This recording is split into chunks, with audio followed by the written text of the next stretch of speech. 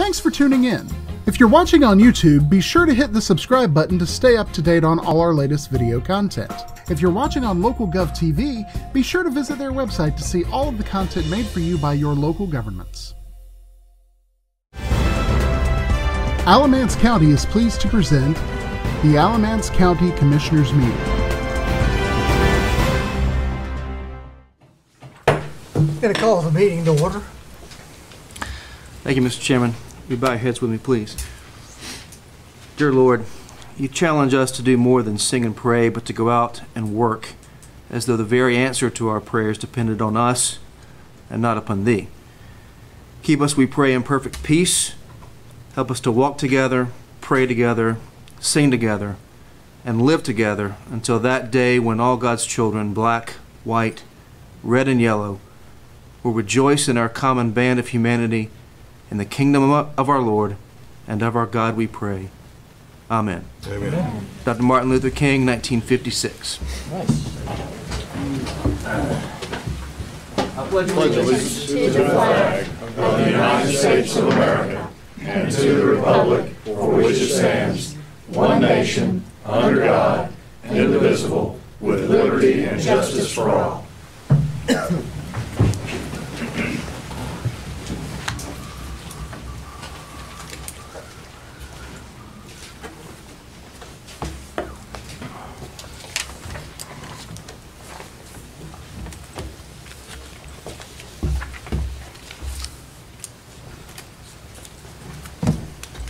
Are all four of these on topic or are part of the speakers at the later portion of the meeting?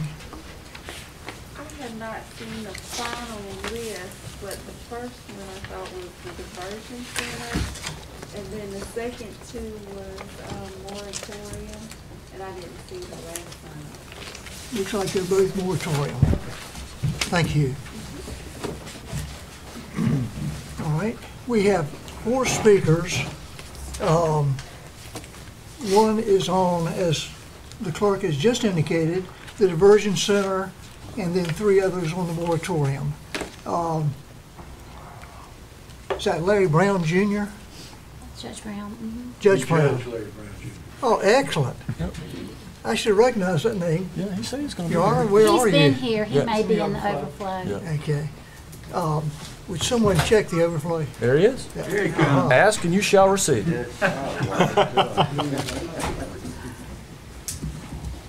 I said Larry Brown Jr. I looked around and it didn't have your honor in front of it, so I didn't recognize you. It's just me. It's just me. And I was told that I have 3 minutes. Is that correct? That is correct. When does it begin? It already has.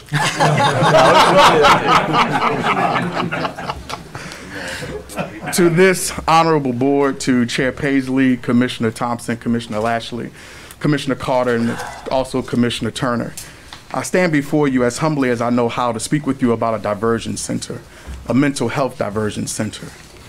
As the gentleman prayed this morning, it's time to stop talking so much. It's time to be about action. We have been talking as leadership within this community for years now in reference to a mental health diversion center, and is yet to come to fruition. And it's time for Alamance County to have an inpatient mental health treatment facility. A couple of things before we begin that I see as a judge, and I'm here to speak about the administration of justice and how a mental health diversion center will affect Alamance County and our judicial system. None of us can turn on our televisions. None of us can open our laptops, turn on our cell phones, open a newspaper, and not see how mental health is affecting our community. Alamance County is not immune to that. What do I see as a judge? I see people in crisis.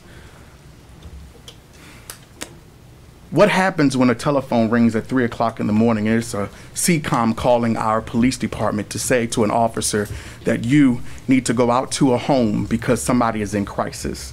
That person may be suffering from a mental health crisis, may be suicidal. And that officer, he or she does their job without hesitation, and they go to this home to help somebody that's in need. Then what happens when they get there? and they see that this person is suicidal. They see that this person is going through a mental health crisis. In Alamance County, they have nowhere to turn but IVC to be involuntarily committed for that individual to go to our ARMC hospital to try to receive treatment.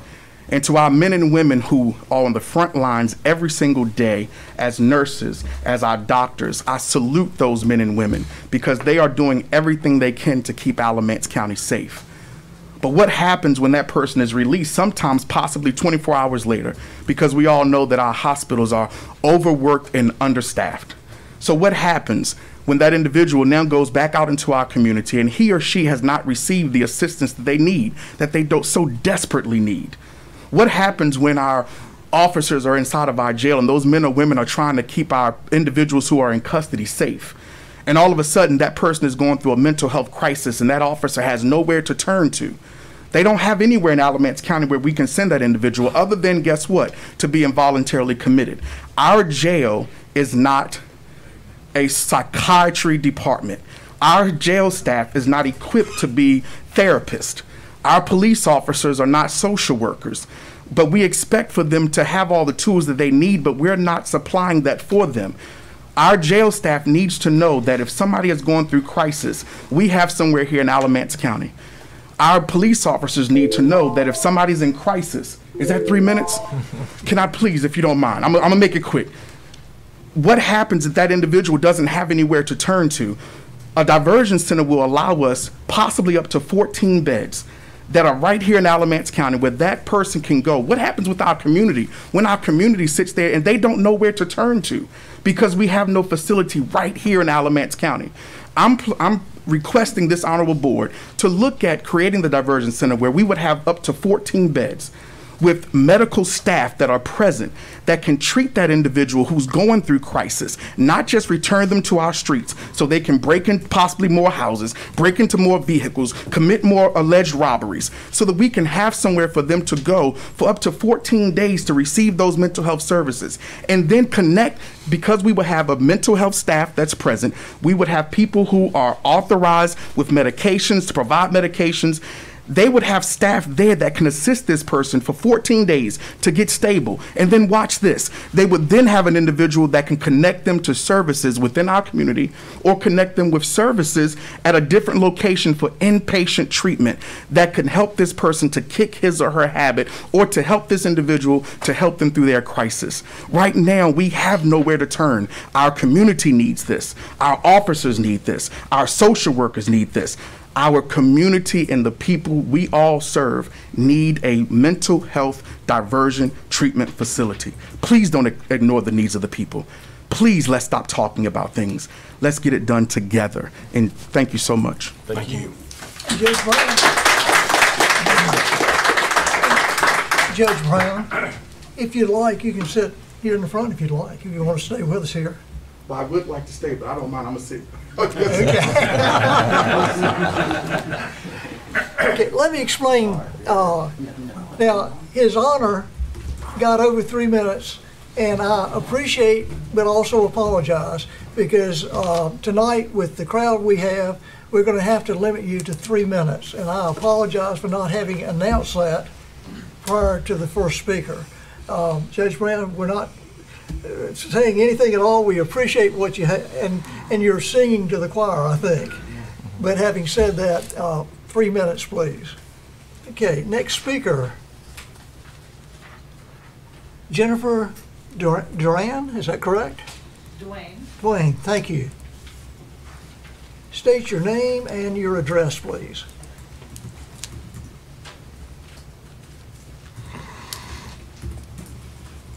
Thank you. Good evening. I'm Jennifer Duane, 2709 Quakenbush Road, Snow Camp. Thank you so much for the opportunity to address you this evening. I have lived in Snow Camp for 9 years. I'm one of several co-founders of the Snow Camp Community Action Network, also known as Snow Camp CAN. We are a nonprofit organization that is dedicated to protecting Snow Camp from environmental threats and unchecked and unregulated development. I appreciate the opportunity to address a rising level of concern about the influx of heavy industry in our community. Today, we had an explosive reminder of this growing problem when a tremendous boom emanated from the Alamance aggregates mine today. A grim reminder of what can happen when heavy industry is allowed to proliferate a rural residential community, unchecked and unmanaged by our community leaders. Our home is over 2 miles away from the epicenter of this blast, yet I heard it loud and clear. Which leads me to the reason I'm here this evening. County Planning Board moved forward to not approve the proposed zoning ordinance for snow camp.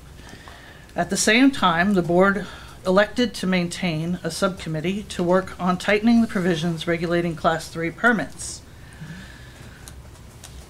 under the current Unified Development Ordinance, also known as UDO. This happened on February 10th, just last week. And this was in response to a number of objections to the snow camp ordinance. The county planning board voted not to move forward. At the same time, the board elected to maintain a subcommittee to work on tightening the provisions regulating Class 3 permits under the Unified Development Ordinance, also known as the UDO. Most community members who commented, including an opposing faction, expressed a common desire for our residents, the planning board, and the commissioners to have a greater control over Class 3 industry permit applications. It was clear from the comments of the opposing faction that many of those who opposed the zoning ordinance do not understand this. Alamance is the only county in the North Carolina Piedmont that does not have a zoning ordinance and is the only county that cannot say no to heavy polluting industry that is not compatible with the surrounding community.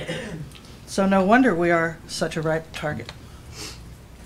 As such, we will continue to be a target by those industries due to the ease of obtaining permits under our current checklist system. According to the Planning Board Vice Chair Jean Brooks, 86% of respondents to the county's own survey called for restriction or not permitting all Class 3 heavy industry, and there were 285 signers of the petition. I'm going to have to call a halt. I apologize.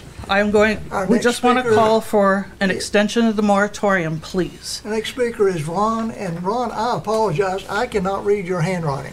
My mother and I most of the time. Okay. Thank you. Spinhoven. S-P-I-N-H-O-V-E-N.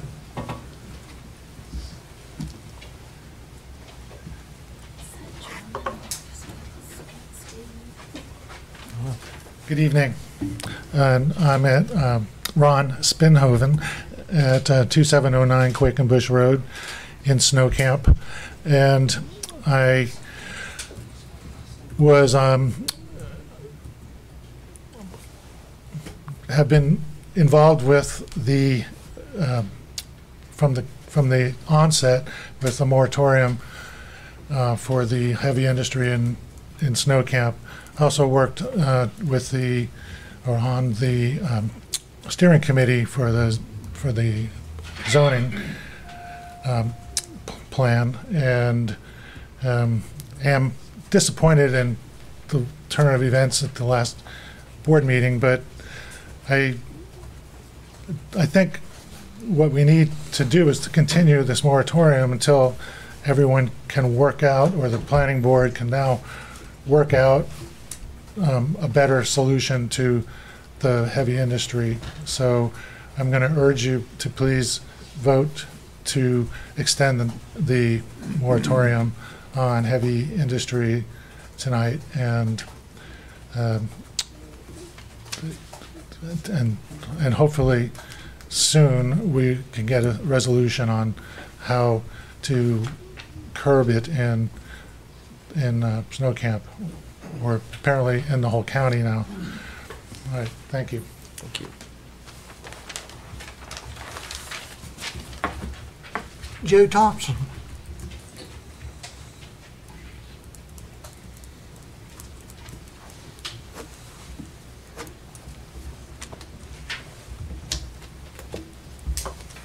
Hi, Joe Thompson, 821 Soapstone Trail, Snow Camp.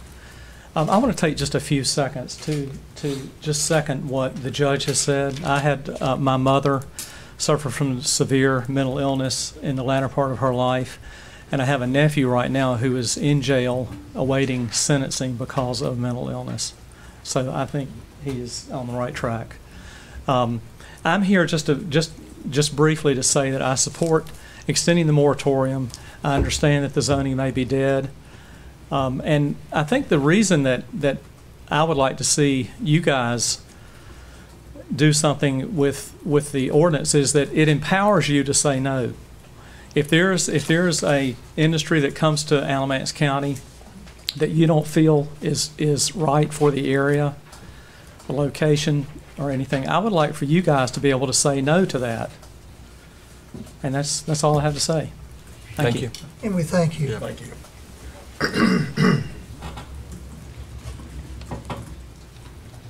Those are the only speakers we have that are on topic. Chairman, please.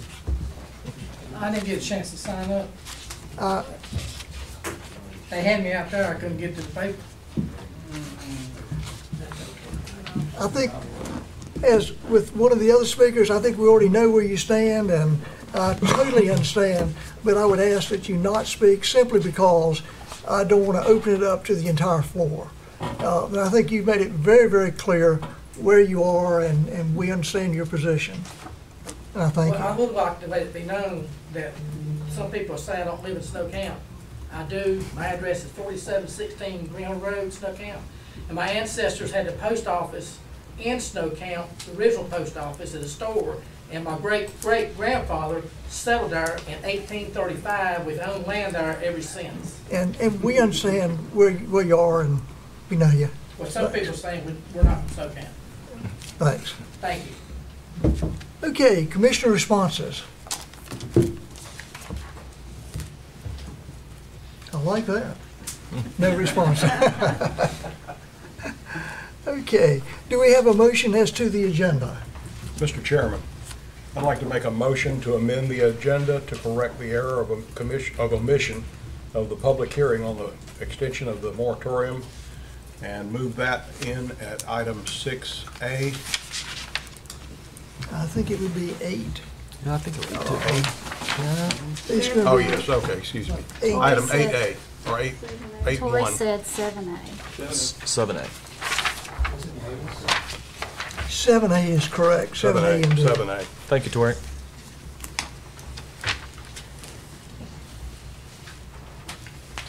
I'll second that motion. Any discussion? Just a question for Mr. Haygood. Mr. Haygood, was that public hearing noticed? It was, per the requirements. All right, thank you. And I have a copy of that notice if any of the commissioners would I've like to seen see it. right. If you want to see it. That's all.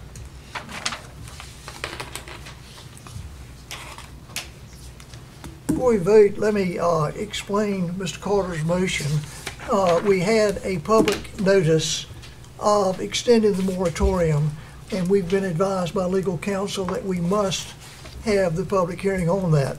So there will be 2 items on the public hearing. One will be as to the modification of the HIDO. The other will be the extension of the moratorium. That doesn't mean it'll happen. It means we have a public hearing on it. Is that correct? Modification to the UDO, not the HIDO. I'm sorry. Thank you. Excellent. All right. Any other discussion? All in favor signify by saying aye. Aye. Any opposed? Motion carries. All right, we have the motion to amend, and that's carried. Now, do we have a motion for approval of the amended agenda? So moved. Second. Any discussion? All in favor signify by saying aye. Aye. Carries unanimously. All right, how about the consent agenda? So moved. Motion to approve. Or second. Thank you, sir. Mr. Lashley made the motion and Mr. Carter made the second. In discussion, all in favor signify by saying aye. Aye. Carries unanimously.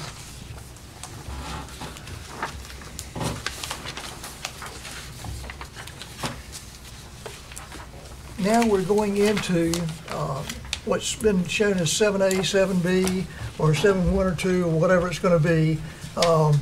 Do we have a motion to open the public hearing? So moved. Second. Now, do we need to do this in 2 sections or 1 section? For the moratorium extension be first, All right. Mr. Chairman, and then afterwards I can speak, and it'll just be one item, B and C. I can speak at length for both of them. All right. So this is your motion is to extend the moratorium, is that, or to hear, have the public hearing, yes, to the public. All right. Excellent.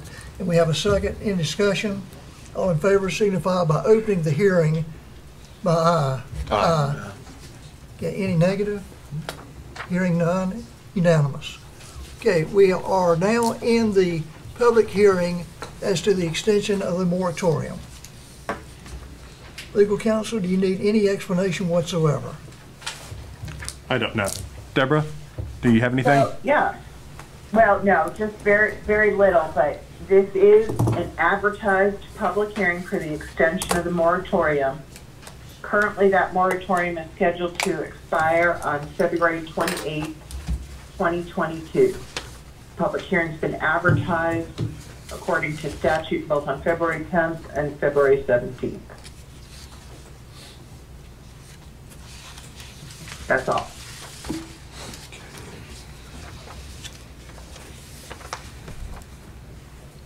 Any discussion?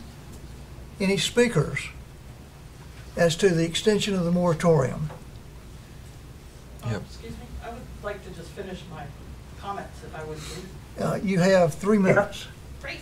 I thought it was 5 minutes for a public hearing. I'm sorry? For a public hearing, is it not 5 minutes? After consulting with legal counsel, I was told by legal counsel it could be either 3 or 5, and I think we decided 3 minutes. Okay.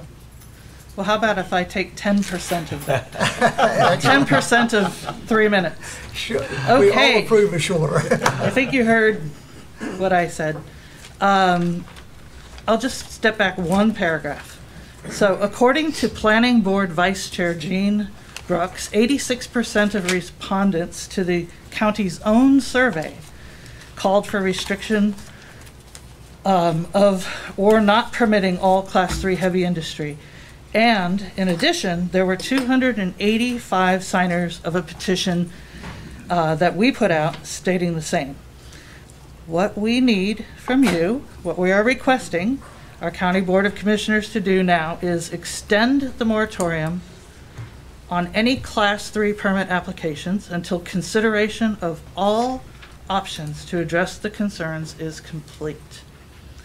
2, the extension of the moratorium will allow the Planning Subcommittee to continue to study how they can meet the requirements from the Planning Board motion to strengthen rules and regulations concerning Class 3 heavy industry in our community.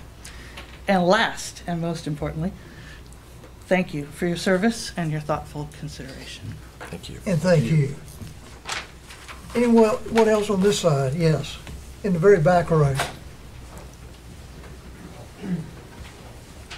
I'll come back to you.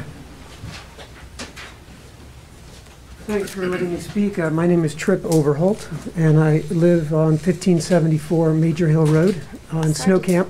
Did you say Overholt? Overholt, Okay, yes. thank you. And I've been a resident for 30 years, and I love Snow Camp. It's such a beautiful place, just beautiful nature, and it's a wonderful community of folks, and absolutely in love with Snow Camp. So that's why I'm speaking from the heart here to tell you that if you were to go to the meetings that were had on the quarry that was approved, you guys all know that there was overwhelming support of the community to have that permit revoked.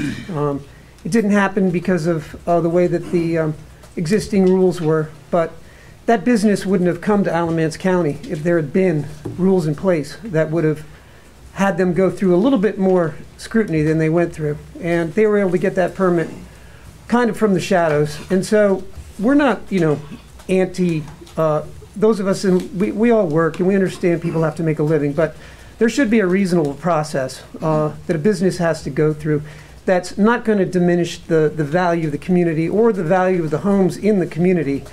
And there needs to be some consideration of what the real economic positive impact is going to be. It can't just be like half a dozen people are operating a conveyor belt or whatever, a couple of trucks. I mean, the trucks right now thunder down the road to the mine, et cetera. And so, okay, that happened. But I think all of us as adults should have the opportunity to use the expertise that we've accrued, to have an opportunity for citizens to weigh in, and for you guys yourselves to be able to look at the evidence, weigh it, have a little time to decide.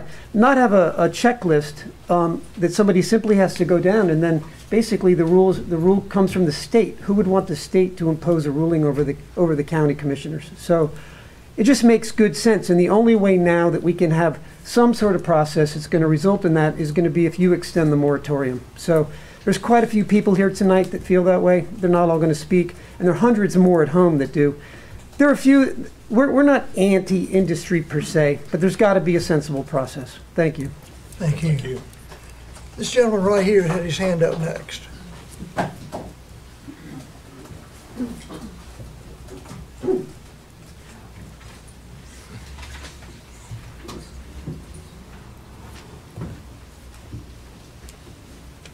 I don't take my mask off. Hear me a little better here. Again, Eric Henry.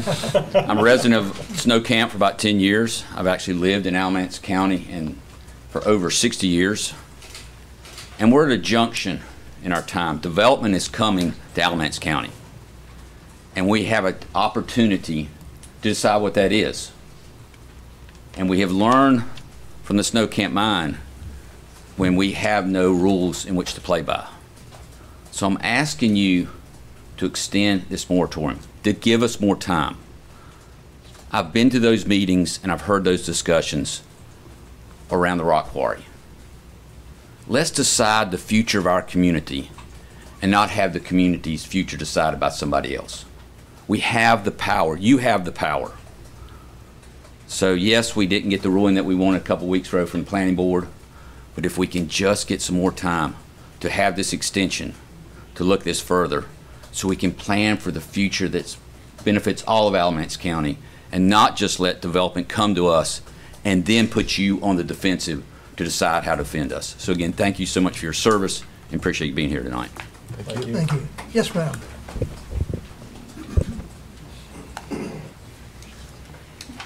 Hey everybody, my name is Crystal Cavalier. I live in Pleasant Grove, 5123 Highway 119 North. And I too would like for you guys to extend the moratorium on this class because up in the northern part of the county, we're dealing with also an asphalt plant and a rock mine.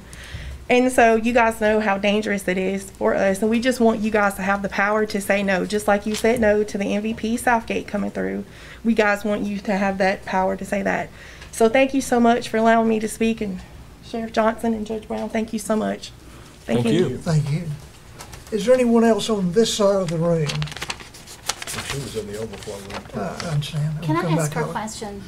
Crystal, is this what you're talking about? Isn't it on Highway 62? Yes. Because I used to work in Caswell County and there's not a tree. It's just skint. So I just wondered if that was it. It's on the left going toward. It is. It's out in a little township called Anderson. Right. And I grew up out there. My family's from there. We've been there since, I don't know, forever, 1600. So please consider this extension. I really appreciate that. Yeah, Thank Anderson you. is in Caswell County, is it not? Anderson, it's right there on the line. But it still has a Burlington address. All right. Thank you. So thank you so much. The Okinichi Saponi thanks you. Thank you. I'm going to open to this side, and Mr. Owens, I'm going to ask you to come up. Now you'll get your 3 minutes. I don't think I'll take 3 minutes. You know, I find it ironic, Commissioners, that some of the people that are making the most noise about the rock quarry are enjoying a rock quarry. Not just by buying a rock. They live in Soapstone Mine, which was a rock quarry. And they get to look at a beautiful man-made lake. I used to hunt that farm for years before it ever got developed, and even the land that's the rock quarry, and it was the only thing it was really good for was rock. And I find it ironic that these people who don't like this rock quarry, they like the one they live in, and because they live in one. But that being said, you know, they keep wanting to talk about what's coming. Don't let somebody else decide what's coming to Southern Alamance County. Well, I'm going to tell you something. If it wasn't rock there, that rock quarry wouldn't be there. There's not going to be no heavy industrial coming to Snow Camp of any size without water and sewer. And Snow Camp does not have neither one. And they can talk it all they want and shout fire, fire, fire, but heavy industry is not coming to Snow Camp. I don't care about the Toyota plant. We don't have water, we don't have sewer. And so I think they're pushing and pulling a fire alarm that don't need to be pulled. And y'all don't need to extend the moratorium because this has been going on since 2018. You heard from the planning board. The UDO, planning board can still be working on that right along without the extension. They can work on that. You don't have to keep extending the moratorium. But that's basically all I had to say. I didn't know this was going to be tonight, or I'd been better prepared. But I'm like this guy, except for I don't want nobody in Burlington or Graham telling me who I can sell my land to. And when you start saying this business is appropriate, but this one isn't, that's about opinion. Somebody's opinion is good and bad. I don't like this, but somebody else might like it. So I don't want anybody from the government stepping on my rights, our constitutional rights on my property for no reason. Thank you. Thank you. Anybody else on this side of the room? Yes, sir.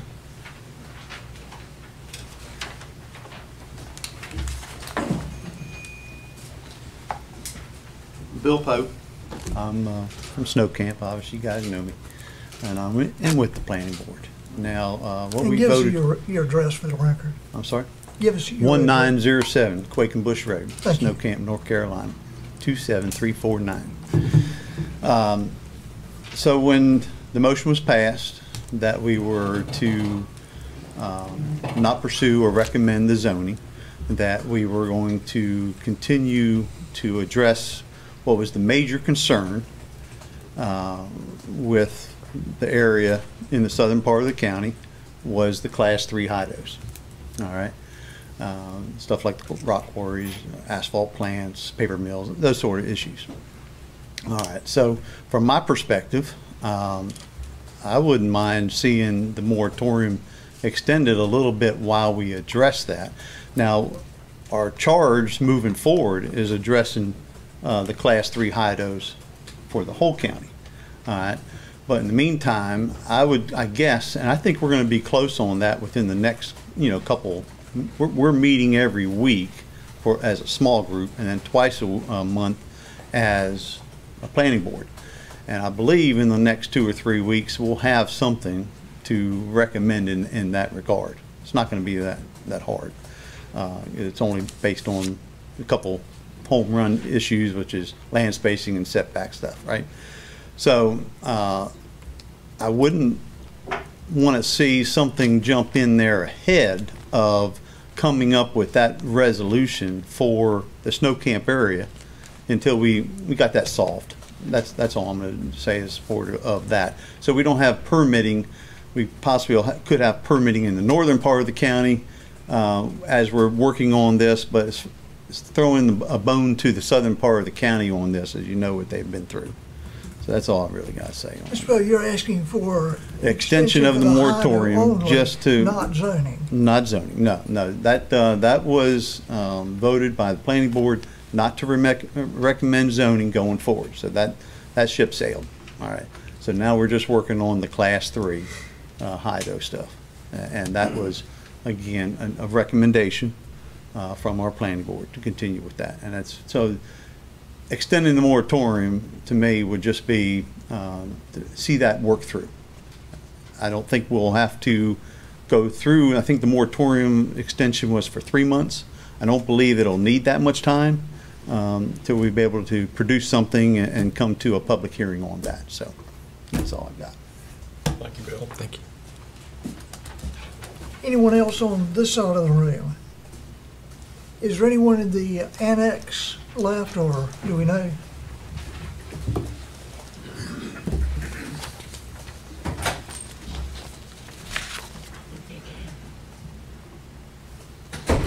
Mr. Chair, while he's checking, if I may, I did get a set of written comments from a lady who was not able to attend tonight. I can go ahead and read them. All right. There's nobody in the back room. All right. Please go. Good evening. My name is Jane Lee Hicks, and I live on Quakenbush Road. I am commenting on the UDO. I was fully expecting a public hearing tonight to extend the moratorium on heavy industry permit applications as it was published in the newspapers and on your website. I understand that it was omitted from the agenda as a result of the vote at the February 10th meeting of the Planning Board to not recommend the zoning ordinance to the commissioners, and that the Planning Board is now charged with tightening the regulations under the UDO Section 6.5 HIDO for Class 3 industry permits. I am requesting that a moratorium be imposed on Class 3 heavy industry permits to provide sufficient time for the Planning Board to complete their review and make their recommendations to the commissioners. And that is all. Thank you. Thanks. With no other speakers, do we have a motion to close this portion of the public hearing? Motion to close. Second. In discussion, all in favor signify by saying aye. Aye. Any opposed? It's unanimous that we close it. Thank you. Mr. Chairman, I'll make a motion to extend the moratorium in order to allow our planning board sufficient time to complete their amendments and corrections or adjustments to the HIDO, and for a period of 60 days.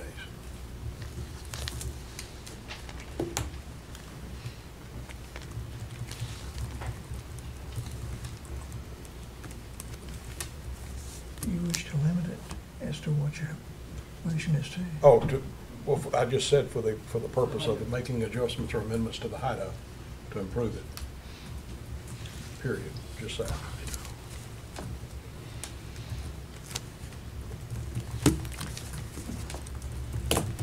I'll second your motion, Mr. Carter, just to get this on the vote. Can I just ask a question? After this period of time, what's going to happen? Because when I first come on, the commissioners, we got hit with that, and we should have, because we were elected, and whatever was the day before is ours the day after. And I'm just curious as to what's going to happen in 60 days, because I really don't think the opinions in this room or wherever at are going to change. And I'm just curious about, is this to try to fine-tune this with the planning board? Because we've been to the planning board meetings, and it ain't fine-tuned yet. And I don't want to keep people in the air about something when we need.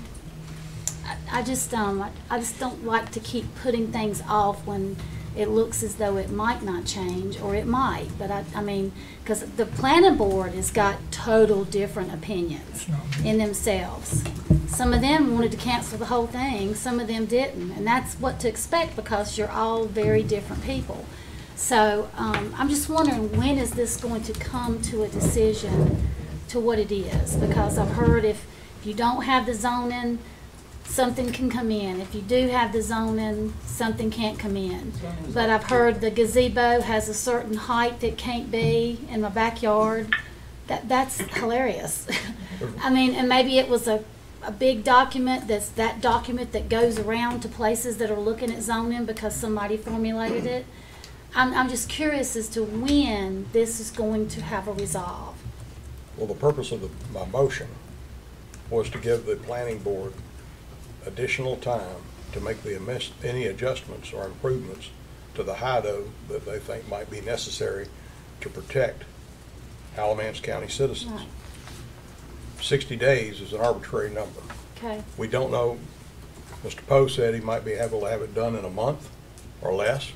We don't know if it can be done in the month or less or not, but if they can, then they bring it back to the board and we either approve their changes or we don't.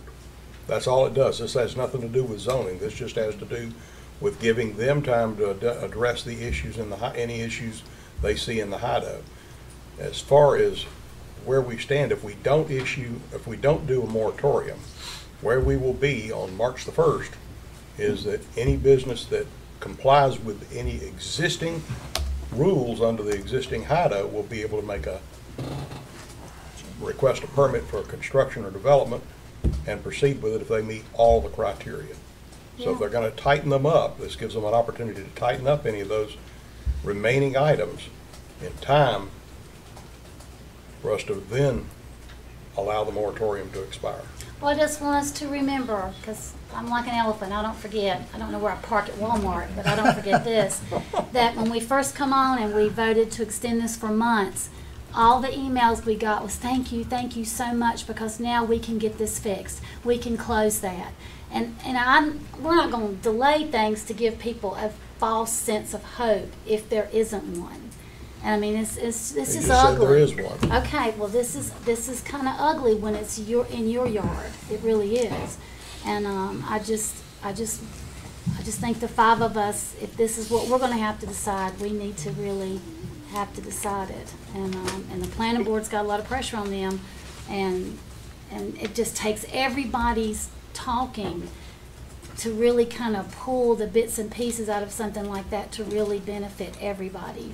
That balance is crucial when it comes to a community. Snow Camp is a great community. My mom's address is that, and I'm very protective over it. And when you get something that kind of plops in your backyard, I haven't heard one word about anybody that sold all this property to this place, or the ones that benefited it financially by selling land to this place. I haven't heard anything about them. Are they still in the country? I mean, somebody had to buy this land from somebody, and I haven't heard anything about these people.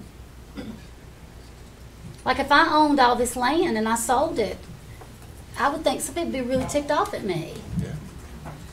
I mean, I hadn't heard one part about that group of people.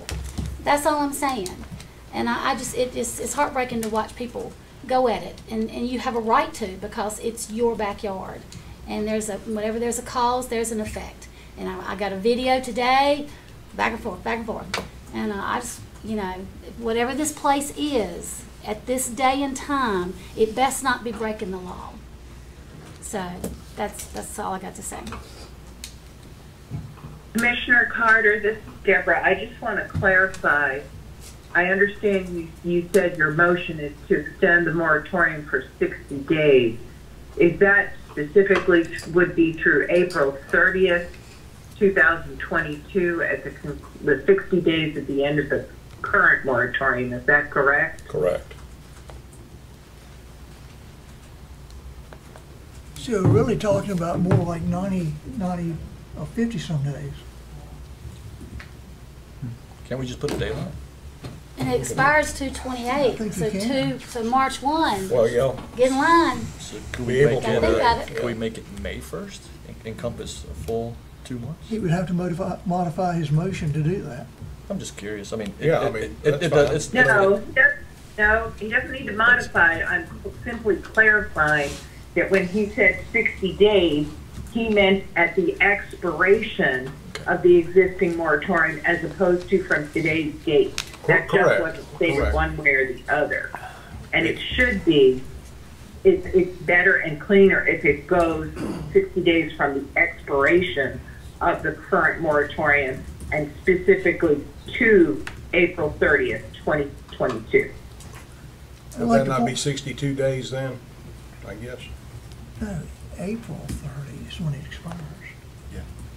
So it'd be 60 days from April 30. Just why don't I just put a date in the motion instead Perhaps of the with date? 31 in March, but ordinances are always better and it's easier for everybody who operates them under them if we can put it through to the end of a month. So why don't I just put a date on there instead of a number of days and say April 31st? 30 days. April, It's 30 days in April. yeah. 30 days. I don't Can keep Steve up have with April that. 30th, 2022, please. That's Judy taught that little ditty about Yeah. what days. I don't remember that one. So are you asking to modify your motion? Modify my motion to say April the 30th. And Thank you. are you agreeing with the modification? Yeah, that's fine. That's fine. I'll just say that what Ms. Thompson said is basically how I feel, Mr. Owens. I'm going to give them another 60 days. But I'm not going to be doing much after that. They're going to have to show me something. And I think that you folks are right in the sense that the HIDO needs to be looked at carefully, and we are doing that. I promise you that. I promise you that. But I'm going to give them another 60 days. But I feel like, Ms. Thompson, what's the end game? Been since 2018. Yes, sir. 4 years. And, 4 years, another 60 days. And I look to Bill Poe. I will, maybe reach out to you in the next couple of weeks to see where you are. Yes, sir. And I'd like to talk to you about that. Thank you. Let me remind everyone that the planning board can recommend to us modifications whether we extend this moratorium or not. So the moratorium extension is not necessary for that to take place. Except for the protection. Right. Mr. Chairman, I just have a couple questions for Mr. Poe. How many meetings is the planning board going to have between now and April 30th? Well, we're meeting every Thursday as a subcommittee, and then, of course, every 2 weeks as a planning board, full planning board. So, just like when we last met as a planning board, we had at 6 o'clock, we had the subcommittee meeting that we over there at the historic courthouse, and everybody could have come to that. I think most of y'all have. And we had a discussion period there amongst the subcommittee, and then we had our planning board meeting. We had a subcommittee meeting last Thursday right here in this room, and we're going to have another one next Thursday with a planning board meeting again. All right. We'll run through that until we have 2 things addressed. It's not only this the class 3, whatever we come up with that work, and then as a planning board, we've also been charged with mobile home and RV park. That's right. Work on that as a planning board. So. All right, thank you. I mean, Mr. Chairman, it's been a year. Certainly not thrilled about extending it, but I don't know that. Well, I'd like to do a 30-day extension, but I don't think there's enough time to do that and have this board take action after that. So begrudgingly, I'd support 60 days, but I won't support anymore. Any other discussion? As to the extension of the moratorium to April 30, 2022, all those in favor signify by saying aye. Aye. Any opposed? It's unanimous. For 30 days, excuse me, April 30 only. Mr. Poe? Yes. Understood. Okay. Good job. You want to go into the second? Yes, sir. You have a motion, I can step up and speak. Yes, sir. And we're ready for the second portion of the open here of the public hearing. Oh, God. I feel like my head's about to explode.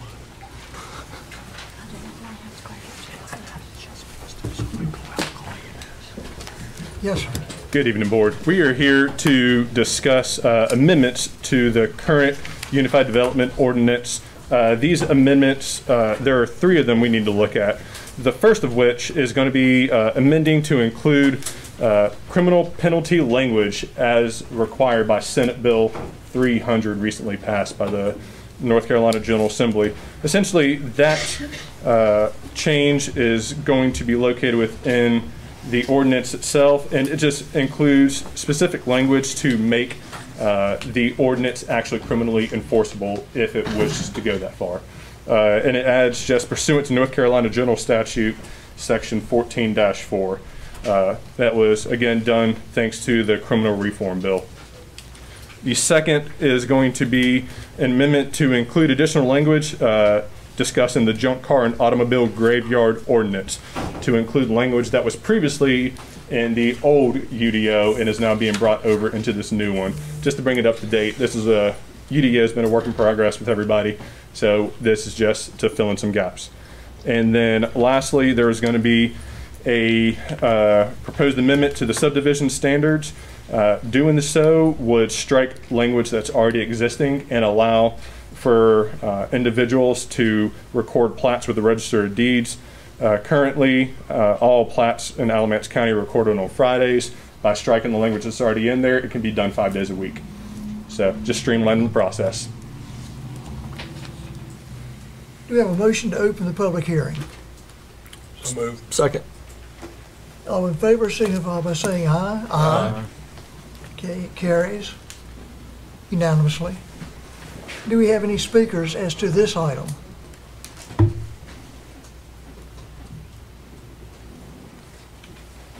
Do we have a motion to close the public hearing? Just check in the back. Oh, I'm I sorry. want to see if there's anybody in there that wants to come in here now that they. And Mr. Walker, if there are, just ask them to move over here.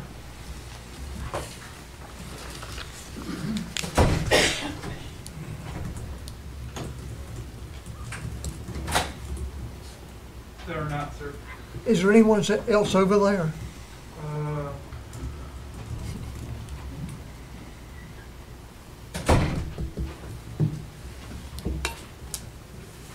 I would note in the crowd, we have doctors, we have the high sheriff, we have generals, we have judges.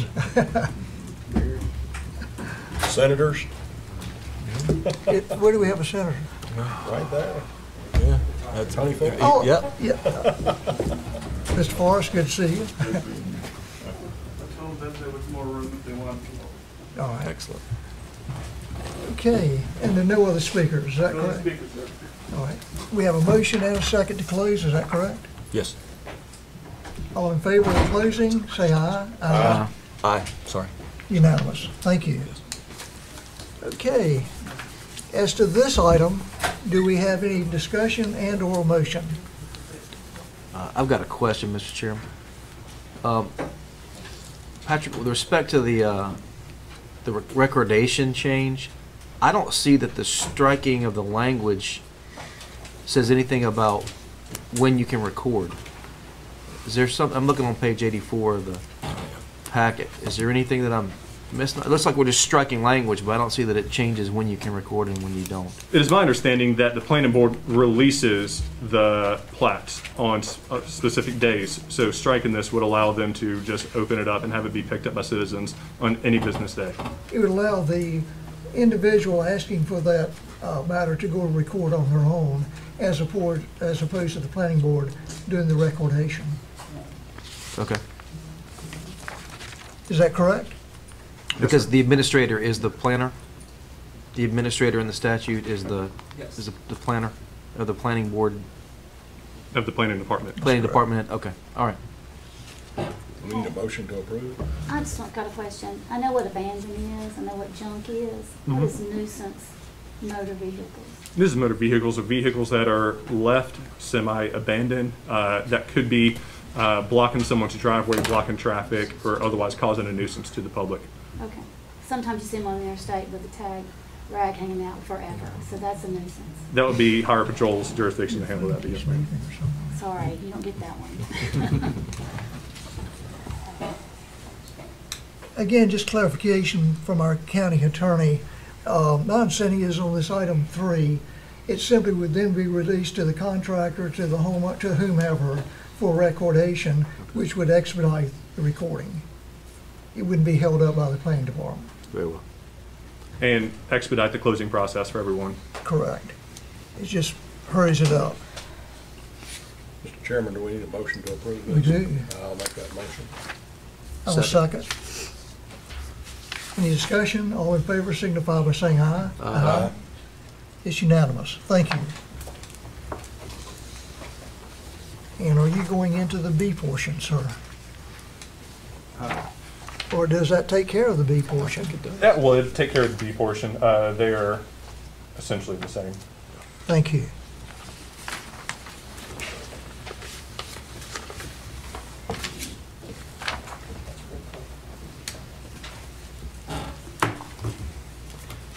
Okay, Ms. Hagan, Ms. Watlington, I think, is making this next presentation. Yes. She is here. Glad to have you today. Hey, good evening, everybody. Good evening. So I was asked to come and speak before you about the kind of where we are with our domestic violence shelter services. Commissioner Thompson and I were on a meeting last week before last, and she asked some great questions, and it kind of came up that the community really doesn't know what's changed and how it's changed, and I want to make sure folks are understanding that they still get services kind of the same way. So last year, at the end of June, our shelter had a huge COVID outbreak, which was to be expected. We honestly lasted longer than we thought we would without one. During that time, we had some great conversations around what does it mean to have congregate living. So for those of you who don't understand what congregate living is, it is when everyone shares the same space. They share bathrooms, they share kitchens, sometimes sharing bedrooms, all of that. And so just after COVID happened, we went to a space where they were not separate families were not sharing the same bedrooms, but they still had to share the same kitchen, the same bathroom, and other common areas. So during that time, we started to discuss, this isn't going well.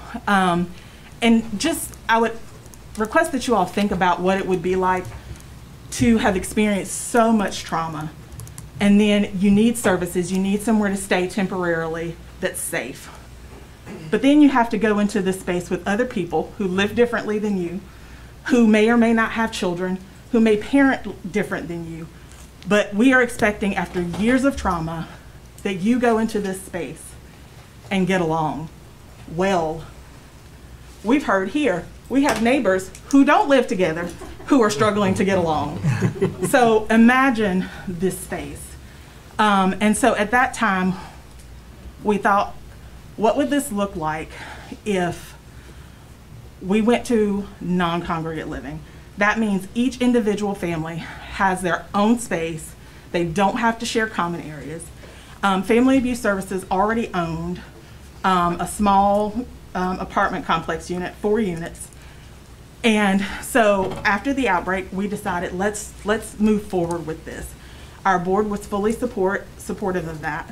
And there were some other issues going on inside the space that we were using. And so since that point, we have been doing that. We have also been utilizing hotel spaces for smaller families and for single individuals. I ran some numbers earlier this afternoon just to give you some context of kind of where we are. And because I do understand that some people think we have been serving less people, the numbers do not show that. The numbers do not show that. So just for context, and these are Family Abuse Services fiscal year.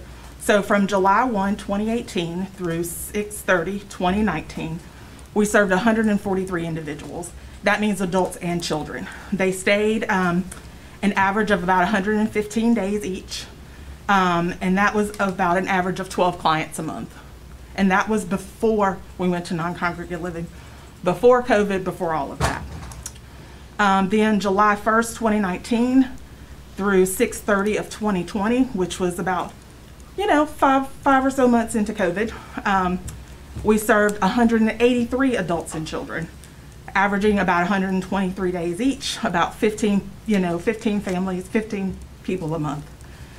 And then in July 1st, 2020 through June 30th, 2021, we spiked.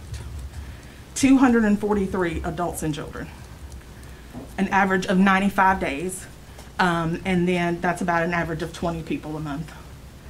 And then so far, we're going to exceed the numbers from the previous year. So from July 1st, 2021, which was last year, right after we went to non-congregate living, through January 31st of this year, we served 145 individuals. And that's average of about 81 days. And one of the things I would say is you see the days dropping, and I would attribute that to our housing program, which has been able to work with people to get them into permanent safe housing a lot faster than we ever have before. So that's kind of where we are. What questions do you all have? I'll ask one. Since I used to work for Family Abuse Services for 4 years. I know, Commissioner Thompson. Amazing, amazing location. I mean, I know a lot of folks have invested. I mean, the things that people give, church groups, toiletries, everything. You cannot. It's almost like you need your own storage unit itself. We have one. I know. We have to get one. There's been a lot of money put into the shelter with upfitting, because I remember when I've been in it before, years ago when Mary White was the director, I'm telling you what, you could get somebody to paint a room. I mean, it's, you know, because it has to be so safe, so secure. Come on over to the shelter and help me. No, nobody has to know where it is, because there have been women who have been killed at a shelter from their abuser. So the safety line has all kind of degrees on it. But I know there's been a vast amount of money put into this shelter, and I just wonder, because the kitchen looked like Martha Stewart got a hold of it. I mean, it was. I walked up, I thought, wow, and I just am curious about that money. I know TANF funds used to be a big deal. I don't know how that is anymore. That's been years ago. Yeah.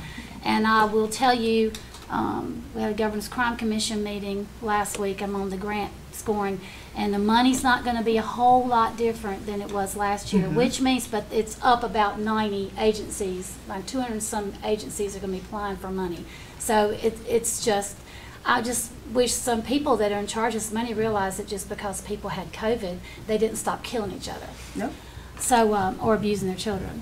So I'm just curious about that, and I'm curious about the motels that you're going, because I know this business, and that makes me nervous too, especially a motel where the door opens to the outside. So we not don't utilize. Into a hall. Yeah, we don't utilize motels. That kind of. I can't say which hotels we utilize, but we do not utilize what you would consider a motel at all. Okay. What kind of stay are you looking? Because when some of these, whatever that victim looks like, and her children leave in the middle of the night, they're wearing what they got. Kind of like when some are arrested, they come out wearing the same thing they wore in, and the season might have even changed. And so I'm just curious about what is their average stay that they would be on somewhere like that if they had to be put in, because that's big money. I mean, your shelter is the biggest money of an agency, because it's everything, plus it's stay, and it's food, and it's everything. So I was just curious, what kind of finances is that looking at as far as the difference in an on-site shelter that you've had?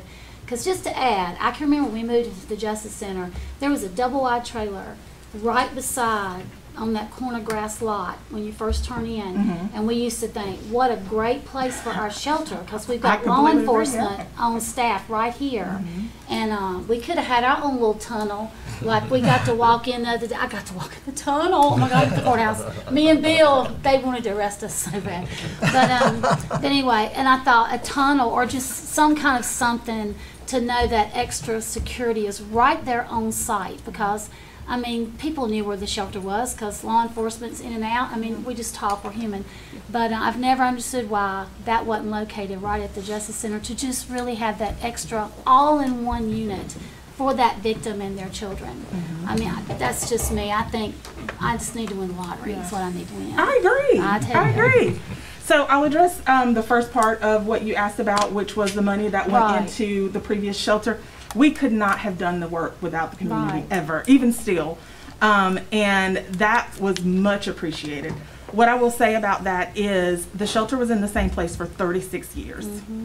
In the last 12 months prior to moving away from that, we had 4 kidnappings. Because it became a space that's no longer safe for Alamance County residents. Because if you've been here any amount of time, it was nothing for people to call and say, hey, can I go stay at your shelter over on so-and-so street? And you'd be like, well, so now so I hear you need a space. Let's find you one, but it can't be here because you just said you already know where it is. Your person probably knows where it is. So we did not make that move without thought, I promise you. And it was hard for us because we've had that wonderful relationship with the church for so long. But we needed to make that move. Yeah. Well, I'm sure that's difficult because that was such a comfort. They always were there to stand up for the agency so quickly. And I'm not complaining about it. That's just my role is to ask about funding because we just grants are just getting skinnier as they get, but the business you need them for is growing. Yes. And what I will say about funding is the good thing I believe about at least our shelter services. I can only speak for ours. That we are not, the funding from Governor's Crime Commission is not used for our shelter services. We use the North Carolina Emergency Solutions Grant, and so that has been great. Like that, and that covers both hotels and shelter services. It covers food, It covers general operations of the shelter, so, you know, all the things that we would need, upkeep, maintenance, and all those things. Well, just for information, just FYI, when I was on the Domestic Violence Commission for 6 years, we had one of the departments of the Council for Women was really pushing hard to get the abusers program. Larry, Judge Brown, you know this can be court ordered for the abuser to take the abusers program. You have to pay, and you go monthly, you get counseling. Because I dare say, if we put more into the abuser, instead of putting everything on the backs of the victim to drag herself and her children around town finding somewhere to be safe. Because I just like when she was 3, she wanted to grow up to see Cinderella. She didn't want to be a battered wife. Just like he was 3, he wanted to be a fireman. He did not want to be a batterer. This is learned behavior, and we are killing our children. We're teaching our children these really horrible behaviors. And so I just hope that, you know, when we try this domestic, we'd have these agencies aside. I'd like to give a big shout out to Larry Blunt, who's in Alamance County. He does a great job. He needs to be on the podium telling everybody else how to do this program and make a thing. And sometimes when they can't afford it, they get bumped. We pay so many things to help so many people, and if we ever really want to help domestic violence, we have got to focus on the abuser. And I checked the stats for the NC North Carolina, Coalition Against Domestic Violence, and every year they're still hovering in the 60s to the 80s, and it's just murder, suicide. That's the big thing now. That's all you see. And we can put millions of dollars into domestic violence, but until we really face who's doing the harm and put some money into that, you're going to still have these stats, and you're going to still want more money, and everybody's going to think that's going to fix it. It's kind of like the schools. If we get another $1 million, it's going to fix a kid. We got to fix that family, but that family's got to fix itself. So it's just very sensitive to me. This work is hard, and I admire you because you've come up from the bottom all the way to the top, and you hang in there, girl, because you are a warrior, and it takes that to fight this. It's that ugly. So. Got my questions answered. I'll get out of my box. I do have a question. Ms. Thompson raised an interesting question to me, and that is when a victim leaves a house with probably children in tow, with the clothes on their backs, is the program providing wardrobes? We do. Shelter? What we do is we work with the victim to get what they need. So there are services. So Salvation Army is a place that we work with, where they can get a voucher, go get what they need, and they don't have to pay anything. Okay. If there are other things that they need, so they have small children who need diapers, we're going to go get them. Churches really rise up in this big time. Whenever the community educator goes and speaks at churches, women's groups, whatever, I mean, you need a truck to haul it back. But we got to stop it somehow. Cain and Abel, just a rock. It's still happening. And it's awful. And what it does to children is you teach a kid how to play soccer. You can also teach your kid how to harm somebody. And we got to do a better job. Money's not going to fix this. We thank you. You're welcome. I thought I saw a question brewing over here in the corner. That's why I made eye contact. It will be a quick one if you have to. Thank you. I just want to say thank you. Absolutely. Thank you. Thank you, Calvin. I appreciate You're it welcome. so much. You're very welcome. Thank you. Dr. Ryan? Yes, sir. Can Robin Huffman go first? Absolutely. Good evening, Commissioners. Good evening. Manager Hicken, staff, members of the public. My name is Robin Huffman. I am a longtime resident of Alamance County, but for the purposes of tonight's meeting, I'm coming to you as the Executive Director of the North Carolina Psychiatric Association, and we are a medical society for physicians who specialize in mental health and mental illness. And our mission is advocating for the quality mental health care for all citizens in North Carolina. Before I went to work at NCPA, I worked in hospital administration in psychiatric hospitals here in North Carolina. And while I usually say I sleep in Burlington and I spend my time working out of town, for the last few years I have had the privilege to spend time here in Alamance County engaged in the Stepping Up Committee and as an associate member of the Justice Advisory Committee. And y'all, I probably should just stop and let Judge Brown's comments go for the entire evening. But tonight, you've talked a lot about jail diversion, and I'm here to give you a little bit of context and history because a lot of faces have changed here in the County Commission since this effort started. And one of the things that I need to say is that up until about 20 years ago, most counties in our state had what was the equivalent of a mental health emergency room, and it was called the area program. And here in our county, it was the Alamance Caswell Mental Health Center, and everybody in the community, the public, people with mental illness, law enforcement, everyone knew where to go when you or a loved one had a mental health crisis. You went to the mental health center, and it was our mental health safety net in our community.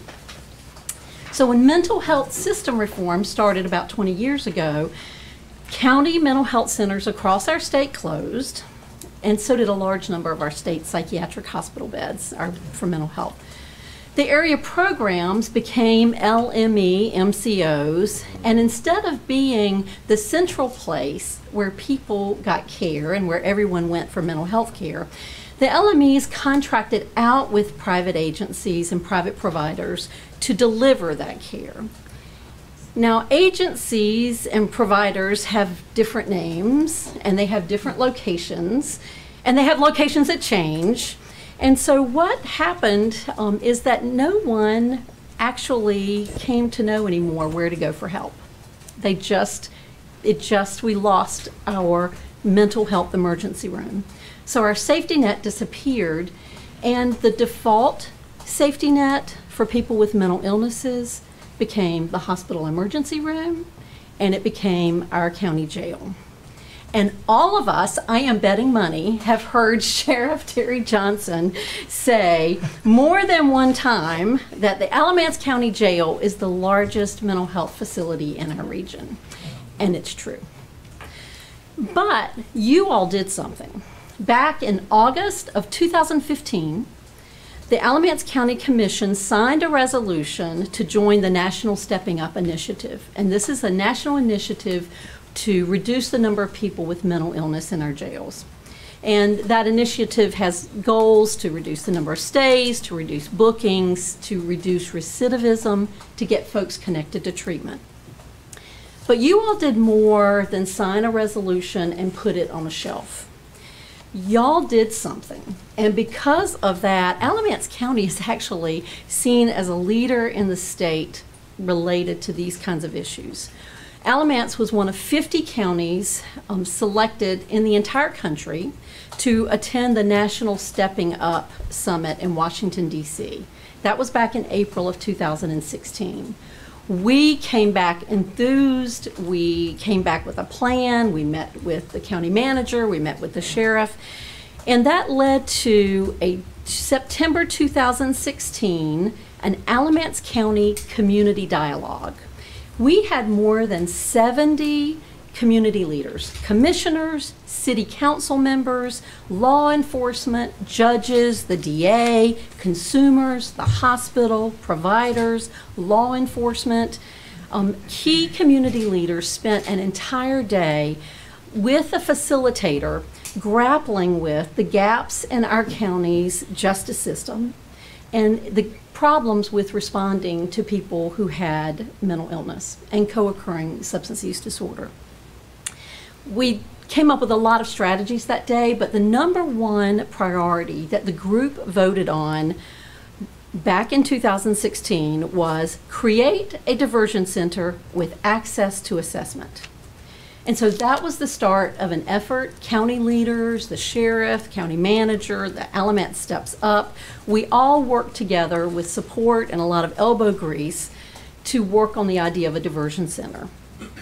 And we all understood that things like this take time. Well, let's go 3 more years. In October of 2019, another community gathering took place. County leaders, consumers, judges, professionals, law enforcement agencies came together again This time, we spent 2 days together doing a sequential intercept mapping exercise. And it was one more time where we looked at the gaps in our system related to the intersection of mental illness and the criminal justice system. And once again, the top priority identified by the participants in the county-wide exercise was create a diversion center. So, for the past 5 or 6 years, our community has pulled together to work and push for a justice diversion center. We have received $1 million from Cardinal Innovations, the LME MCO, to support this vision and build this center. We know that our new LME, VIA, supports a diversion center. Numerous members of the county have gone and looked at diversion centers all over the country and within our state to look at how to do it well, the problems and pitfalls to avoid. Even the legislators have been engaged in this. Just last fall, the North Carolina General Assembly appropriated $500,000 for Alamance County's diversion center. But still, we wait. On any given day here in Alamance County, a third of our county's 346 jail beds are filled with someone with mental illness. And while we were waiting for the diversion center, however, law enforcement and advocates did not stand still. The Sheriff's Department created a crisis intervention team with trained law enforcement officers who have truly made a difference in responding to those in crisis. County and municipal law enforcement agencies have increased the number of their officers who have CIT training in how to deal with folks with mental illness, as well as our detention officers in the jail. We've got position for a licensed clinical social worker in our jail. We've got a psychiatrist working in the jail several hours a week. We've increased the number of hours that our current mental health crisis provider is operating. The Burlington Police Department put a co-responder team in place a couple of years ago, and with the help of RHA, every other law enforcement agency in our county has done the same. But despite these efforts, we still have law enforcement officers and deputies who are spending large amounts of time. They're not working on the streets and doing their law enforcement job, but they're sitting with people in crisis. Just a couple of months ago, one deputy spent 17 hours in the emergency room lobby with a child who was waiting to be seen in the emergency room. This week, on Thursday, the statewide CIT conference is taking place in Raleigh. And because of the work that's been going on in Alamance County for the last few years, we have had several people and several programs in our county who have been nominated for statewide CIT awards. And I'm going to be sitting in the audience on Thursday with bated breath and hoping to do some major applause for the work that's going on in Alamance County. And that's important, but maybe what the most important thing is when we have a chance to hear someone like Art Springer, who has been the president of our local NAMI, the National Alliance for Mental Illness. You hear Art talk, and it will bring tears to your eyes when he talks about what a difference the last few years have made. What a difference an officer trained in mental health means to a person and to that person's family who's in crisis. So, despite of all the progress we're kind of making, and I wish Art Springer were here to say this, but if he were here tonight, he would be saying, why haven't we done this yet? We still need a diversion center. Back in 2016, when we were fresh and excited about this effort, the Sheriff's Department did a deep dive into some of the numbers and statistics. And now this was like 6 years ago, okay? And at that point in time, the county calculated that we only had 45 or 50 people with mental illness in the jail. And we know now it's about 100, and that, and we also know that the cost of a person with mental illness in jail exceeds the average cost per day of a regular inmate detainee in the jail. So back then, we conservatively estimated that the additional cost to the county and to taxpayers was at least $1.2 million, the cost of caring for folks with mental illness in the jail, or just housing them in the jail. We weren't treating them. So today we know that that cost to the taxpayers is much higher. But I am not here to talk about dollars and cents. I will close with saying my forensic psychiatrists, the ones who are who testify in court, the ones who go visit patients in the jail and go talk to them, what they say to me with a lot of frequency, and in fact, we heard this here tonight, they say things like, "But for the grace of God, there goes my cousin, my neighbor, my family friend." One missed dose of a medication for a chronic condition could lead to behaviors that would land them in jail or worse. And we heard that earlier this evening by one of the public speakers. So I'm just giving you a little bit of the history. Let me let you talk to Dr. Ryan about clinical stuff. Dr. Ryan.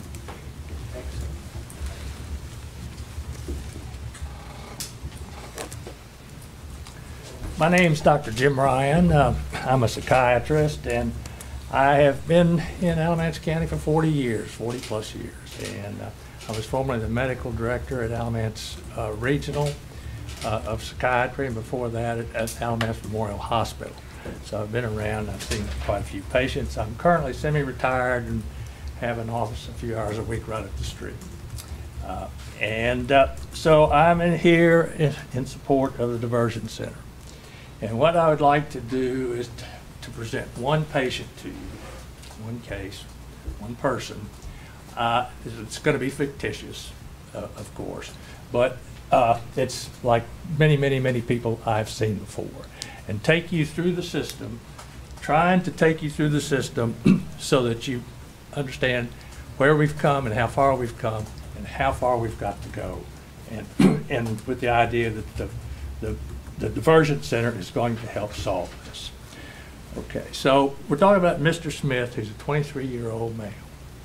And Mr. Smith had a little bit of a bad week, or 2 weeks, or 3 weeks. And right outside a window of the place he was walking by, he picked up a rock and threw it through the window. Of course, the people inside were a little bit scared. They looked out there and they saw him. He was a little bit odd to them. So they called 911. 911 at that point in time called the police, Burlington police, to go get it. But this sounded like a mental health call, possibly. So a first responder went with the officer, and that's what the first responder program is that's been mentioned earlier. Went with the officer and to the house. And saw this guy that's 23 years old. And at this point in time, they did an initial evaluation. And so what had been going on with him is for the last 3 or 4 weeks, he'd kind of just gone downhill a little bit. He'd become slightly paranoid, but also had developed auditory hallucinations, voices from outside of his head saying strange things to him. He also began thinking that people were putting thoughts in his head, and also thinking that people could hear what he was thinking. And so when they asked, "Why'd you throw the rock through the window?" he said that the people in that house were putting thoughts in his head, and if he threw the rock in the house, then he thought they would probably stop. So this was obviously a red flag, and so they, rather than take him to the jail, which they would have done 5 years ago, and then languished in jail. But now, of course, the jail still has some of these people in them, but there's more treatment in jail. They take him to our current crisis center, which is an incomplete center, but it's doing a good job. At the crisis center, they've done the evaluation, and this is a first-time psychotic break, and this is at 8 o'clock at night. The crisis center now is open from 8 in the morning to 12 o'clock at night. So they give him some medicine and kind of symbolically hug him. Gee, this guy is frightened to death. He's falling apart, and he knows he's falling apart. And he gets a little bit better, but they decide he needs to go to a hospital. So they call the hospital, and of course ours at this point in time, our emergency room is filled with people that need to get in their hospital. You just can't get somebody in there at this point in time. And we don't have enough workers, and they don't have enough beds or anything like that at this point. So they sent him to Winston-Salem, this is RHA we're talking about now, is doing this. and so they call. Again, it's 8 o'clock at night. They've given him some Cimetterix. He's down a little bit. And so the hospital in Winston-Salem tells them that, well, you know, we'd love to take this guy, but we can't do it till tomorrow morning. They always tell them that late at night. And so what happens is that they have to close at midnight. So this guy's been evaluated twice already. He has to go to the emergency room. That's the only place to go. He goes to the emergency room, he gets reevaluated. He's up all night, he's starting to be more scared to death than ever. And he stays in the emergency room all night, and then he's taken to the hospital the next day. There he gets another evaluation, which is his fourth evaluation in 24 hours, which would be a little difficult for all of us, I think. He does get better at that hospital, okay? And after about a week, they discharge him, and they set up an appointment at RHA. Now, this guy's been in 3, 4, 5 different places to this point, and he doesn't quite know where he was, and he doesn't quite know, you know, if RHA is the place for him.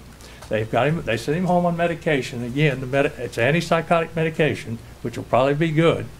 But this guy runs the danger at this point in time of not keeping his appointment.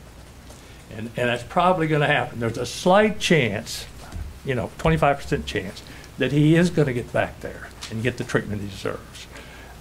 But, you know, a lot of times he won't. And if he doesn't get the treatment, you know, sure enough, even though he's better, a month down the road, the same thing happens again. And if it's, you know, if it's 2 rocks in the window, he might then have to wind up in jail. You never know about this kind of situation. Okay, so now, let's say we have a diversion center, 24 hours. Go back and take the same person. Diversion center, 24 hours. So he gets there at 12 o'clock at night, okay? Or he gets there at 8 o'clock, and we go through the same thing. But with a diversion center, he gets to stay there all night. And the next morning, then he can go to the hospital, skip the Alamance Regional. He can go to the hospital in Winston-Salem. Now, he's also got more of an attachment to RHA here at this point. Okay, so that when he gets a little bit better, in the hospital, and he gets out and he has an appointment, he's much more likely to keep that appointment. And he needs to keep the appointment, you know, in order to stay sane, basically. And so that is the first value of getting the diversion center. Now, let me take it one step further. It's been proposed that we have facility services beds in there, which are these beds, I don't know, 10 or 15, I don't know how many is proposed, in which the person can stay at the diversion center in a different little place there for up to 5 days or 6 days. Now, if you have that diversion center, this Mr. Smith will then be able to be transferred from from the crisis center, the diversion part of it, to the facility service part, all in the same building. Okay, and having done that, he feels cared for, and again, he'll you know, we'll do the medicine, and we have a chance to see if the medicine works. And these are antipsychotic drugs we're talking about. And also, you know, he'll have group, and he'll feel, you know, I think, comforted in that situation.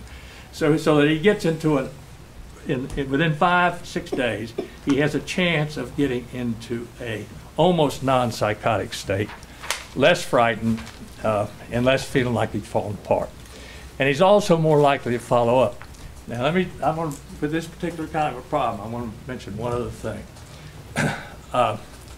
At the end of this, towards the end of this hospitalization, the doctor thinks, well, this medicine has worked on him, this particular antipsychotic. I'll use risperidol. The risperidol has worked on him, and he's getting better and better. He's still a little bit psychotic, but he's almost better. And so he brings up with the patient that, all right, you know what, rather than you have to take the medicine, let's just give you a shot. All you have to do is take a shot once a month, and that's it. And if you do that, if you're able to pull that off, And remember, the doctor's seen that he's handled this medicine pretty well. So he knows that that'll work. And you know, all studies show if you're able to get somebody on the long-acting injectable antipsychotic, they are going to stay on their medicine more, and they're going to remain healthier for a longer period of time. Now, also, in this particular case, the taking care of the psychosis for a first-time break person, the quicker that you can do that, the better it is for their long-time mental health, and it's not even close. So that if this didn't happen, and this guy, you know, got psychotic again, or went through some of the previous scenarios, he has less of a chance of making a dent in his life as time goes on. So, you know, that's just one particular kind of a case. There's all kinds of other crises that this situation can help. Again, I think that we need a diversion center. It'd be better, much better to have a diversion center with these facility services beds. It's much better to have it all at one place so that the people know, like Robin was talking about a little bit, the people know that's where to go. And then eventually it's going to save money, because then it's going to, eventually, I think, that this is going to cut down on the percentage of people with mental illness in jail also, because you're not going to have the repeat people. So now, one of the things is, having done this for a while, some of us are getting a little bit impatient, and with the diversion center. And so I would like to request, I mean, let's make a decision, or you guys make a decision on what to do about this, and how to go about it. So that concludes my remarks, and I thank you very much for letting me talk. And thank you, Dr. Ryan, thank you. for letting me Ryan, Dr. Ryan, I got a question for you. You made a comment that presently there are about 100 detainees in the jail that are dealing with mental health issues. I didn't make that comment. Robin did. I made that comment. Right. Our understanding is that over the last couple of years, there's been a steady percentage of about 36% of the detainees in our jail have some kind of mental illness. Sheriff Johnson, does that sound about right, about 100 detainees? Yes, sir, maybe more than them.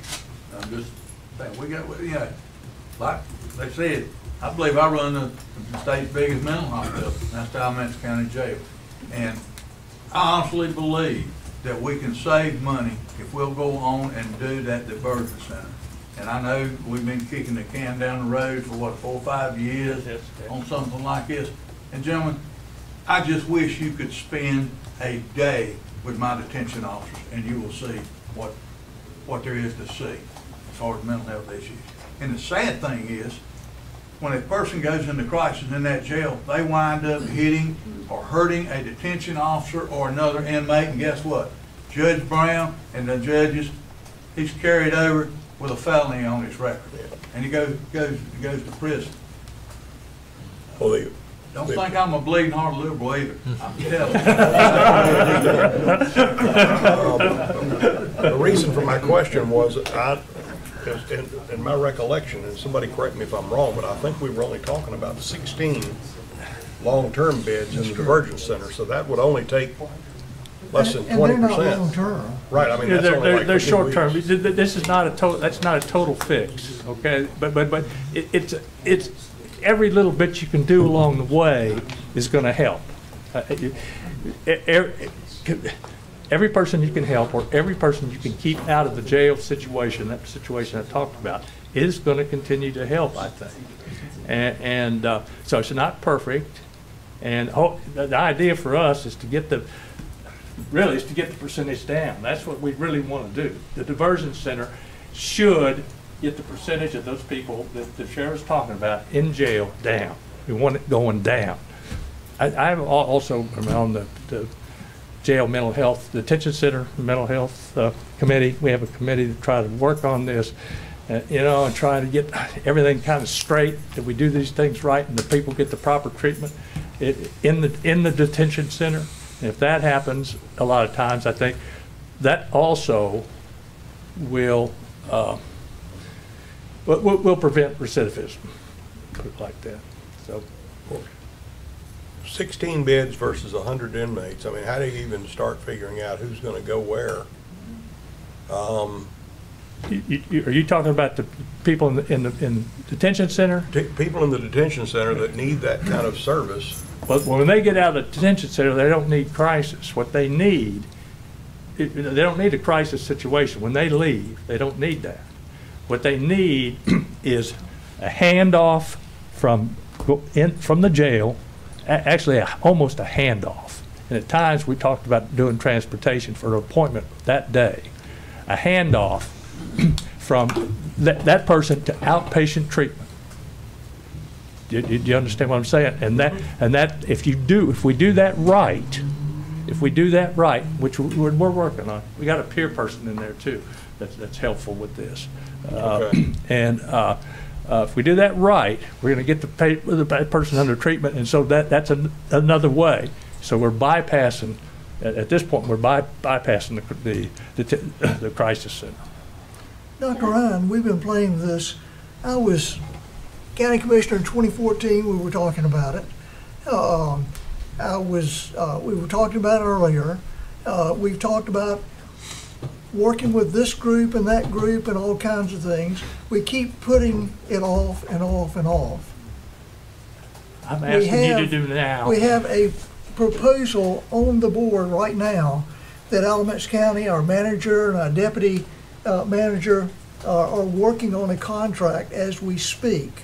And we could be in that center potentially as early as the end of this year. Or we can continue to study it as we have since 2014 and maybe be in a center 2 to 10 years from now, or just continue to talk about it. Why should we go ahead and pull the trigger at this point? Pull the trigger, okay. Bad term. No, yeah, it's fine with me. Go ahead and pull the trigger. I'm for you pulling the trigger. Yeah, you know, if you do it at this point, you have more of a chance decreasing the jail population. You have more of a chance of helping these people, like in my example, and you know, you have more than a chance of helping a lot of different people. You know, just by utilizing this and getting them into treatment, and importantly, getting them into treatment and keeping them there. And so yeah, pull the trigger now, because you know, this mental health situation is not. I don't think it's going to get any better right now. I'm talking about the general mental health problems. You know, this COVID has really has taken a toll. It's taken a toll. I can see it in my, you know, I have this little small practice. I can see it there. I can see it myself. You know, I mean, I get more irritable. You know, and we've already seen the domestic violence is going up. Have you driven between here and Raleigh lately? If anybody take that road? I mean, you know, there's more drivers out there going 150 miles an hour than there ever were. I mean, I have a son that lives there, and the traffic deaths are up. Overdoses. 2 years ago, overdoses were 40,000, and we thought that was a pandemic. 40,000 a year. Now overdoses are at 110,000 per year. So you know, so I think some of the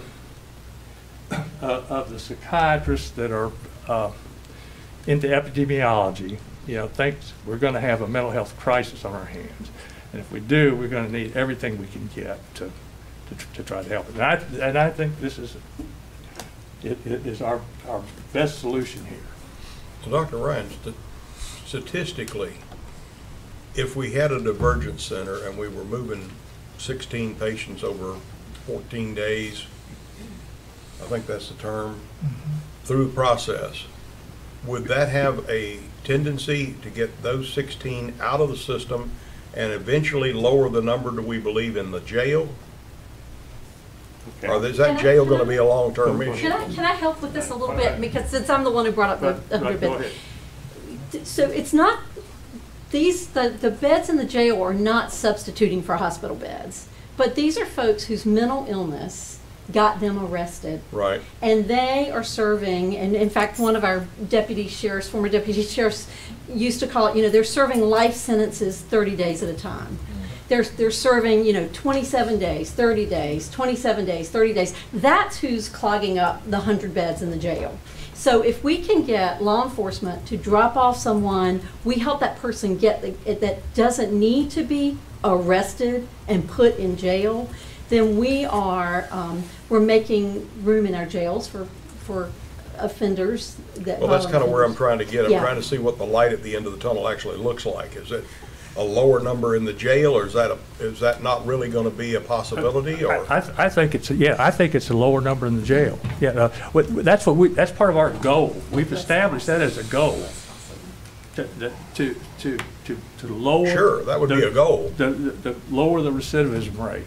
As part of that answer also, it's not only to keep them out of the jail and get them out of the court process and so forth and get them help, but it's also the diversion center would also be able to put them in long-term care if they needed that. Is that correct? That's correct. That's correct. I'm trying to be quiet. Don't. No, you're not, Larry. Don't be quiet. Sheriff, I'm really trying.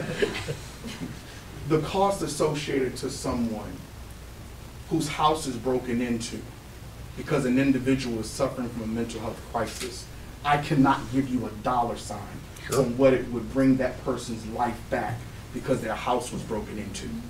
I'm going to give you a prime example, and I can discuss this because the case is dealt with, it's completed, but it happened and it's public. It was right in court. Just last week, a lady is outside of our jail, Sheriff. She's going through first appearances. Her mother arrives because her mother just had to go and pick up a 13-year-old child, a 2-year-old child, and a 1-year-old child who allegedly have been left alone inside of the home because the mother was off of her medication.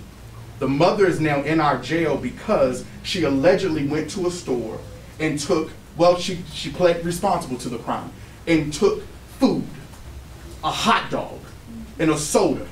She's in mental crisis.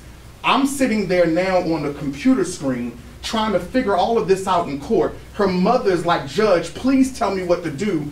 I don't know where to go. She needs help. And I turn around and you know what all I could do? All I could do while she began to yell at the officers inside of our jail. She then went subsequently spit on the officers and attacked the officers, allegedly because she's in mental health crisis. The most I could do, Mr. Carter, Commissioner Carter, was order a forensic evaluation. Forensic evaluation, we had to call through the programs that we now have at the Sheriff's Office. We were able to get a forensic evaluation where usually it takes 4 to 5 days because they're so overwhelmed and understaffed. So we finally get the forensic evaluation, and we had nowhere to send her for help because our jail is not a treatment facility.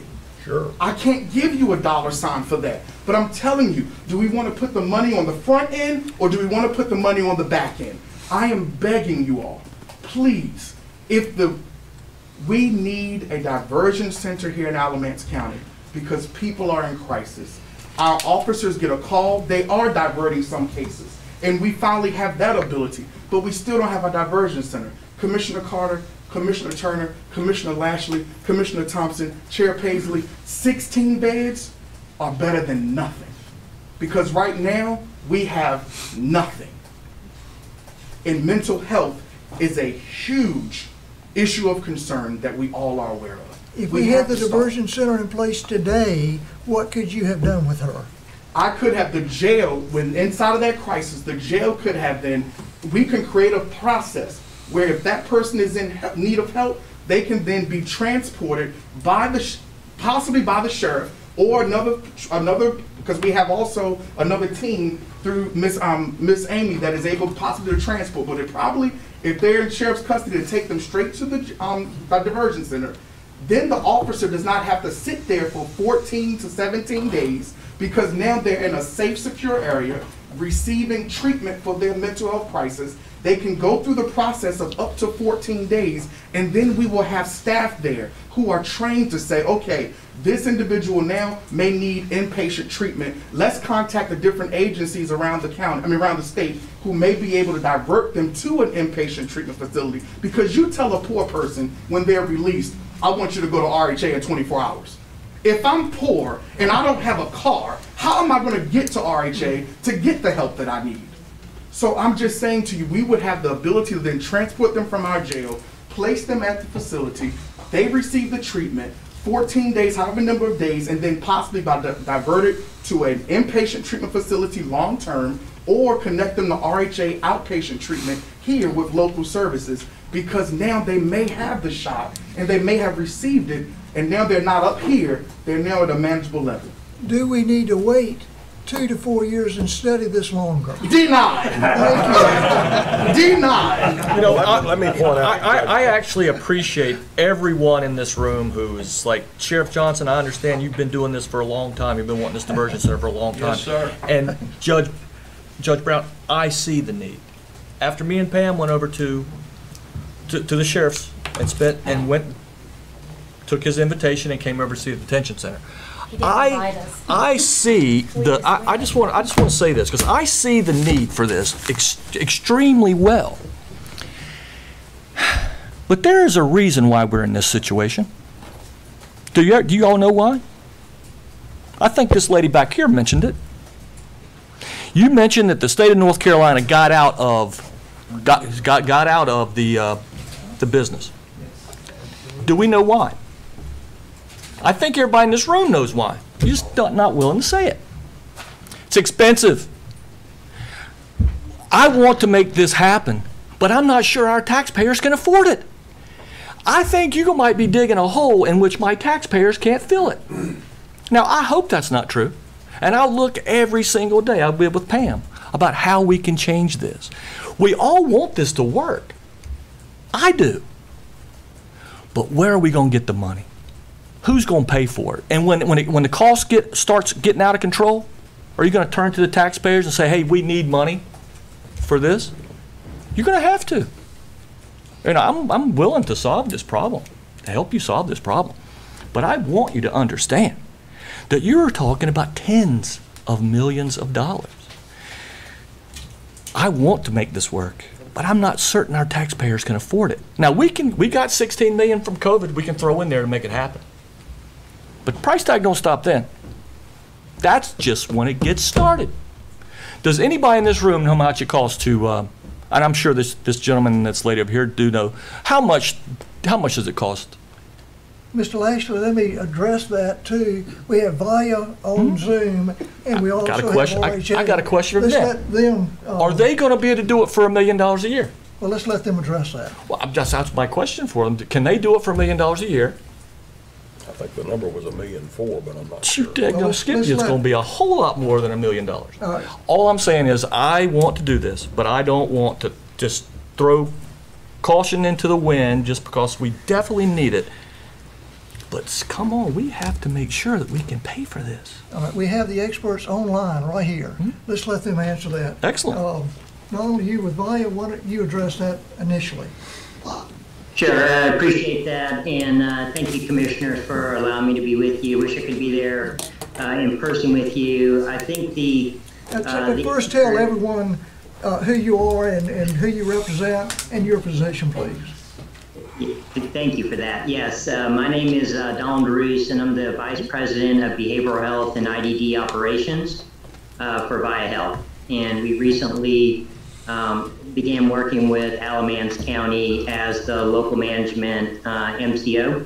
And we've strategically have either built, renovated, and currently operate 5 such facilities like this in North Carolina. And so part of the planning around this particular facility, when we were asked to come into Alamance County, this was the #1 priority for behavioral health in Alamance County. And so when we looked at it, part of our planning is not only how we could lift the facility, but then how can we operationalize the facility. I think that Robin Huffman put it really well when she talked about area authorities. And so when you look at creating centers like this, it's really creating an area authority approach to where you're taking existing dollars that are in the system that are already being spent today and reappropriating them into the center. And so if you talk about the services that, you know, Robin and some of the others already talked to that you're already doing, it's taking those and consolidating those into a diversion center. You have a lot of the pieces already in there, but they're very fragmented and they're all across the county. That doesn't take new dollars to actually pull those into a center and get them working together. Mobile crisis, the extended urgent care that you have with RHA, those dollars can be pooled into those centers to create some of the services and supports. There's lots of components of this, but 3 main buckets of funding that you need to know about. There's a 16-bed facility-based crisis that you guys mentioned there. That's roughly going to cost about $2.5 million of operational costs. That would be a cost that BIO would be paying for out of Medicaid and state dollars. That would not be any additional costs to the county.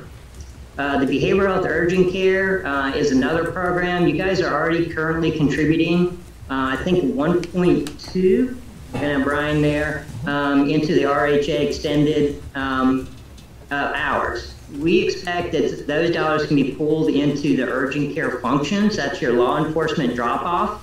They're already open till 12 o'clock at night as stated here, so putting some additional dollars into that program to get them 24/7. The other outpatient-based services are already being paid for by VIA in your community. Medicaid, state funds are already being paid for certain community treatment teams, mobile crisis services, other diversion services that are in there. Vocational services like supportive employment, housing services to get people connected, but they're all fragmented. Our goal would be to take that existing dollar that we're already paying for providers and services and pooling that into the diversion center to get all of those services operational within the facility without asking for funds from the county other than the current maintenance of effort dollars that you're currently putting in, which I think is a total of $1.4 billion the county is already contributing and is set aside through maintenance of effort dollars for the county. So that's where our position is. Our request of the county was to help the building and development of the building. That initial cost of building a building, consolidating that, those take an upfront dollars. The fact that the county really is in a unique position with American Reinvestment dollars, opioid settlement dollars, as well as the funding that Cardinal put on the table, and then the $500,000 that the Robin mentioned from the State General Assembly really creates an opportunity here where the funding exists to actually lift the facility and then get it operational within the existing dollars that we have in the system. How much money, Mr. Lashley's saying we cannot afford it. Did not say that. I apologize. It suggested future, tell him what you asked the question. I was concerned that the future cost of this program is going to be astronomical, and and what you said about 1.4 versus 2.5, that's almost 100%. That's almost 100% higher in the first year. I'm concerned that we are going to dig ourselves a hole in which we are going to create this diversion center, and then it's going to cost us $5-6 million a year. You know, I got my salaries going up $5 million this year. See what I'm saying, sir? Yeah, Thank you. I mean, you can make a diversion center as expensive or I agree. less expensive And as sir, you want to make it. I'm looking at other diversion centers around the state as well, and I'm looking at their cost increases, how their cost is going up. And that's all I'm looking for. This, Judge Brown, I can't agree with you more. We need it. All I'm concerned about is, can we afford it? And a $2.5 million price tag is doable. It's doable. It is doable. I'm just concerned about going forward, that it could get out of control. Okay, now, I'm sorry. Because it did for the state of North Carolina. Sorry, Bill. I'm sorry, Steve. I was trying to listen, but I thought you said that about 2.5 million was available from existing sources already from state and federal dollars. Am I correct? Yeah, the 2.5 million for the facility-based crisis is dollars that VIA is putting on the table through Medicaid and state dollars. We are not asking the county for those additional services. We're only asking for the county to help with the startup of the facility, which is the construction, development of the facility, and then their ongoing maintenance of effort dollars that they're currently contributing and required to contribute per statute. And Commissioners, the dollar amount the county is required to spend on mental health every year that Donald mentioned, our maintenance of effort money, these are funds that we're required by law, by statute to spend on mental health services. It's $1,203,000. I can't remember the last couple of dollars. And we spend those every year. If we don't, we bank them. So we have some of those that are actually banked at this time. So we're currently spending a little over $1 million a year on the level of service we're receiving now at the Crisis Center on Ann Elizabeth Drive. But that also includes a grant we received from the federal government, a Bureau of Justice Administration grant through the Sheriff's Department that is helping to pay for the hour extensions that we've talked about. And I believe that's around the $200,000 that Donald mentioned. So what we've talked with VIA about, one of the questions I've had for them was, could they assure the commissioners that this new diversion center built at this level with 16 beds, could it be done in a way that the county's contribution for annual ongoing operations would stay the same as its current dollar amount, which is $1 million county dollars. There is a $200,000 grant, federal grant, that will run out in a couple of years, and the county would have to figure out what to do about that. But our total dollar amount required by law, and it's static every year to spend, is $1.203 million. Just to let the commissioners know too, besides the ARP dollars, I know Donald mentioned this too, we currently have a little over $2 million in hand. In fact, we have $2,086,263 in our hands for one-time capital use for a diversion center. 1.2 million of that came from the one-time grant that Cardinal Innovations gave to the county before they merged with VIA. We also have the recently approved $500,000 from the state of North Carolina that was done through the budget. And then we have some banked MOE monies that were not spent. We had contracts that expired. Well, we have to track that money. So we have that money in a savings account. So that $2 million is in our hands right now on top of ARP. That is not ARP dollars. Those are money specifically that could be used for capital for a diversion center. So I think that is a very valid concern that Mr. Lashley has, is about, if you go to this new model, how can you assure the county that our current level of operational cost stays the same or very, very close to the same.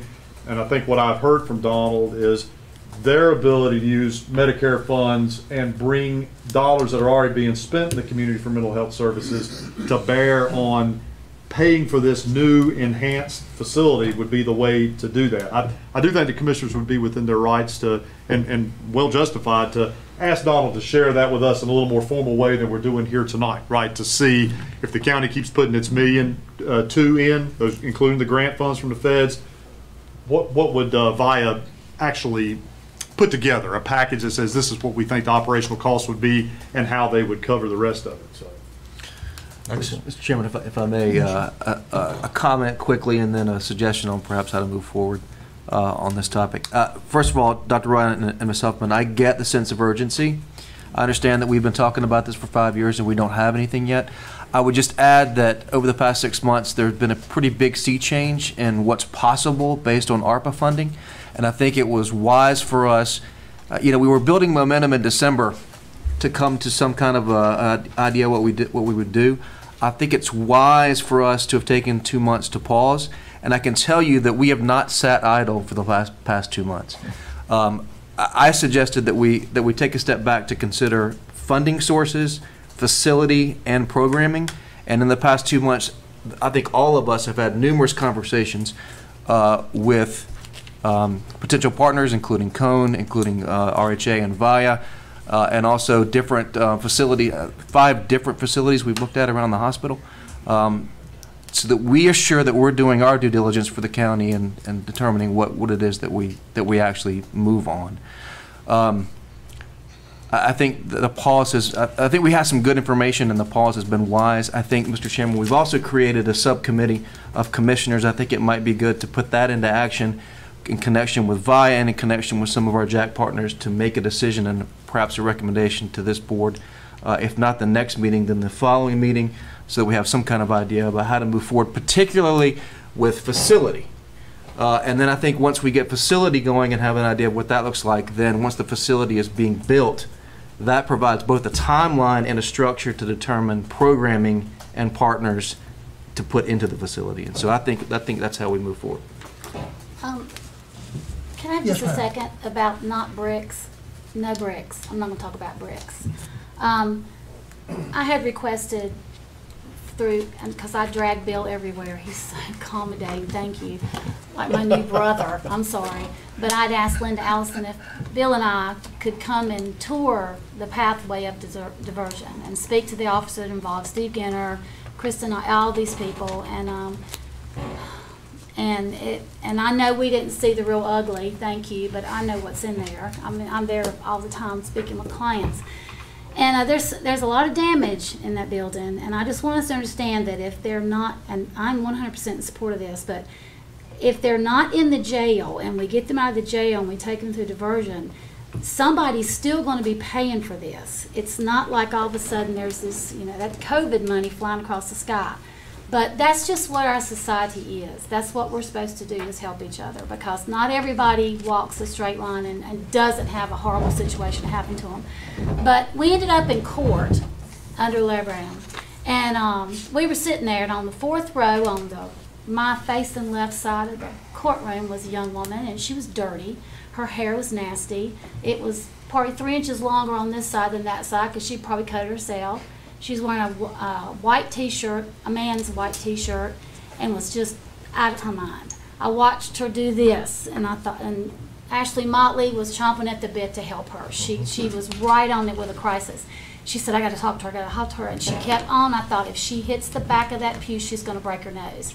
And whenever we went and spoke with Larry Brown, Judge Brown, we sit there and we come out, she'd gotten a new court date, which means she's got 30 more days to use drugs and just destroy her life. And anybody that loves her, it goes into the family as well. And if she's got children, I don't know where they are. And what I'm trying to say is, we've been talking about recovery court too. That's another one. That's case management for people who are just heavily ridden. And newsflash, mental illness is mental illness. But drug addiction is its best friend and sister. And I can give you 90% of all the people I work with with drug addiction have had so much sexual trauma laid on them as children. And then the drugs walk into their life and they go, I'll make you forget everything if you just take me. So then you got trauma as a master and you've got a drug addiction as a master. And it's just over and over and over. You talk about recidivism. It's just, we've got guys and girls walking the street in Graham that get in trouble to get in jail, to have 3 meals a day and somewhere to sleep because they're homeless. We're a hot mess. I mean, we just are. And we just watch the old fentanyl ferry just keep coming across the border and just killing our people because of drug addiction. And we look at the wrong things sometimes. And I'm always trying to find somebody somewhere to take our clients. And I give her a shout all the time. Krista Knight helps me daily with the women and the men, mostly women, to get into a treatment center. And this is another thing that you're going to have to think of. And Donald, you know where I'm going because I drive you crazy, is diversion is awesome. It is the point of start. But where are we going to send these people? Because like Judge Brown said, I want you to do outpatient therapy for 3 days. I want you to be there because I want to get your life together. And I'm going, well, I don't have nowhere to get there. I don't know what to do. What am I supposed to do? Now I've got an excuse not to go. That's the mindset of this. It's almost a hand-holding process. Like with recovery court, it's all in Orange County. It is a hand-holding process. I wish you could see the pictures on my phone right now of 3 women that I've worked with in the last 4 months of their arrest booking shot and where they are now, because they've been living in a treatment center totally wrapped around and just literally saved. They look like just models. They're unbelievable because you can see all that just awful come off of them, which is drugs and which is trauma and which is everything. If you haven't walked that, get on your knees and thank God, because it is not something that you just get high with. People don't party anymore. They're owned by these drugs. They're owned by people that have them in servitude and anything else. So I'm supportive, you know. That's not the issue. The issue is where are they going next? Because there are not enough places to really treat this population in the way that they need to be treated. And if you don't have this in your family, you are so lucky. But I guarantee you know somebody that has this in your family, because this is just like cancer. And the domestic violence shelter and the Crossroads sexual abuse situation, this is all mental health because of what they've lived with and what they're going through. I had someone tell me when I used to work in family abuse services, y'all's women in that shelter are crazy. When I get to doing this, I'm really getting mad. Y'all's women in that shelter are crazy. I said, you daggone right they're crazy, because crazy has happened to them. And that is what we're dealing with. So commissioners, this is getting to be like the Udo, Hodo, whatever we was talking about a while ago. This is crazy, because every day we don't do something, we're intentionally not doing something. And if it's my family, I want something done. If it's not my family, then I'm not going to mess with it, because I cannot look at stuff and it's still there. And so if we want to be in denial, that's fine. And if it happens to your family, I don't want the rich and famous to have this to happen to them, and all of a sudden this is important and it really matters, because everybody matters. And you're talking about children. There's a new substance abuse program for kids under the age of 18. Now get JCPC in here and tell you about that, because if you don't, get Todd Thorpe to tell you, if you don't think you got kids suffering from drug abuse, trying to cope with what's going on in their homes, walking into our schools to have all kind of issues, wake up. We are in a crisis. When our crisis places are in a crisis, we are really in trouble. And we are there, because I watched the news and what was it? There are almost over half fentanyl deaths for January than there was of all last year. So don't tell me it's not getting worse. And I mean, they're owning us. They are literally owning us, and they're going to own our children. And I'm just telling y'all, I would say something that if you don't blink, you get off the pot. But I'm going to be a really fine person and not say that. Ms. But Thompson, we have got to go. You just took my term right out of my mouth, ma'am. I've been on this My board mother for would pop 4 my years. mouth if I said that right here. She would. I've been on this board for 4 years, and we've been talking about this for 4 years. It's old news, and it's called, I don't want to be the one that takes the plunge, but come on. Leaders risk things, and we're going to risk this for the people in our county, because they are dying. I've had 5 of our clients to die from overdose, and I love them. I worked with them, but I wasn't enough, and we got to have enough. Got 2 questions. Question number 1 is, if we don't move on this now, and I don't mean today in this vote, but I'm talking about right next meeting, March, whatever, what's it going to cost us in money if we don't move on it? And question 2 is, what's it going to cost us in lives? And any of you folks can answer that question. Plenty in lives. Plenty, you know, I mean, just like the. Give us a number.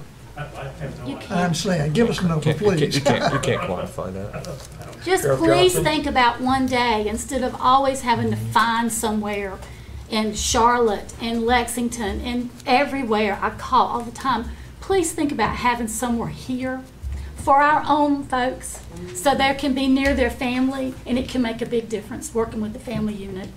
Mr. Chairman, the sheriff said he wanted to add his hand. I was listening to Pam a minute ago talking about, what it's going to cost. Let me tell you something.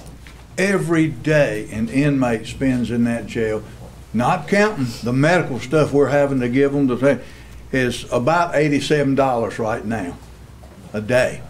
So if we can stop them from being in that jail, and believe me, the frequent flyers, that's what I refer to them is in jail.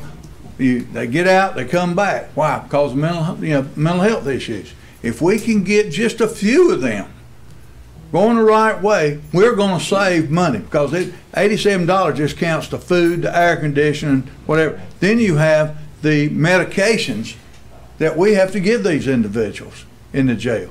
So there's a money on this end, but there's also a money on this end. Do what, sir? That's conservatively about $3 million right there. And if we don't do something, I think we're passing up one of the greatest challenges that we face is public officials. And if we don't do something, and this is the way I feel, we are just as guilty as people that's violated the law wound up in the jail. Because they are human beings. How do you put a price on a human being's life? Sure. That we know that we could possibly make a difference to make them a viable citizen, to gain their life back. Sure. And I see it every day in that jail. And I know money is an issue, and I agree with you. I'm just trying to be the voice of reason. I'm just saying, hey, no. Look at this. I'm not saying no. I just saying, hey, look at this. I just want you to look at this. And you know what? I admire you for looking at the taxpayers' dollars, because that's who you work for, yes, and that's who I work for. But I'm telling you, my 51 years in this business, the state dumped it on the local counties. They knew what they were doing. Amen. Sure. They knew what they were doing. And guess what?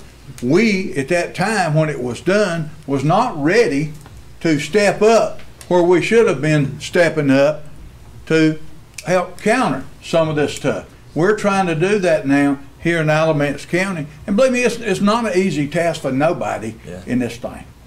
But I'm asking you to look at it hard. I'll live whatever decision you folks make. But I'm telling you this, there is a need in this county. There is a need all over the state. And hopefully some people will follow the patterns that y'all have set here in Alamance County. Thank you. I got a question for Mr. Haygood. I had a person call me today and they said that the facility that was under discussion would not be finished. It would be a hall, and then after we bought it, we would then have to finish it. Is that correct? I think one of the models that we've looked at, because we've looked at a lot of ways to do diversion. Everything from where they currently are doing the limited amount that we have on Ann Elizabeth Drive to the Elderly Services Building. One of the models that we've looked at was to partner with a local developer and have the building constructed, and then also pay to upfit the building, because there are specific amenities that would need to go inside of the building. So, I think the one thing that has really changed this discussion has been the allocation of ARP dollars for the county. We never had access to $30 million before to even consider for this.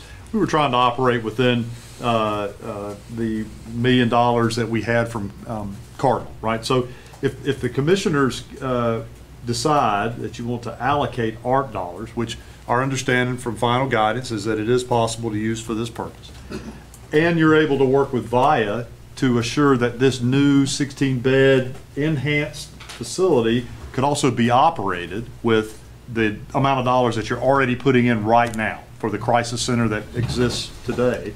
That's a pretty good model, and you just have to come to a conclusion about, do you feel comfortable allocating the ARP dollars? So, well, what's the bottom line on the cost to get a complete facility for the 16 beds? Have we got a number yet? So we had an estimate at one point of $13.5 million that was construction and upfit, but I think we've looked at multiple models for that too. So the county has a significant amount of ARP dollars and lots of possible ways to spend it. I think that's a reasonable amount to consider. I know as I say, we've looked at other locations, other possibilities, but that's the one number that we have in hand. Okay, I must have missed that. I'm sorry I didn't hear it. $13.5 million has been the most recent estimate to construct a facility. I think it was around 20,000 square feet, roughly, I believe, and also to upfit it. So that is like a total estimated cost. Now, are we in the same boat we've been talking about with the jail? I mean, not the jail, excuse me, the court building. The question we were dealing with there was we built it in the past, and when it was opened, it wasn't big enough. Are we at risk of getting in this situation where we build it, and it's not big enough, and we've got to turn around and look at it again? I mean, let me answer that question. I know that we're looking at multiple contracts or multiple possibilities at this point, and that's why the 19,000 square feet may be expanded, and we're looking at different numbers as we speak. Right. Mr. Chairman, I have a motion.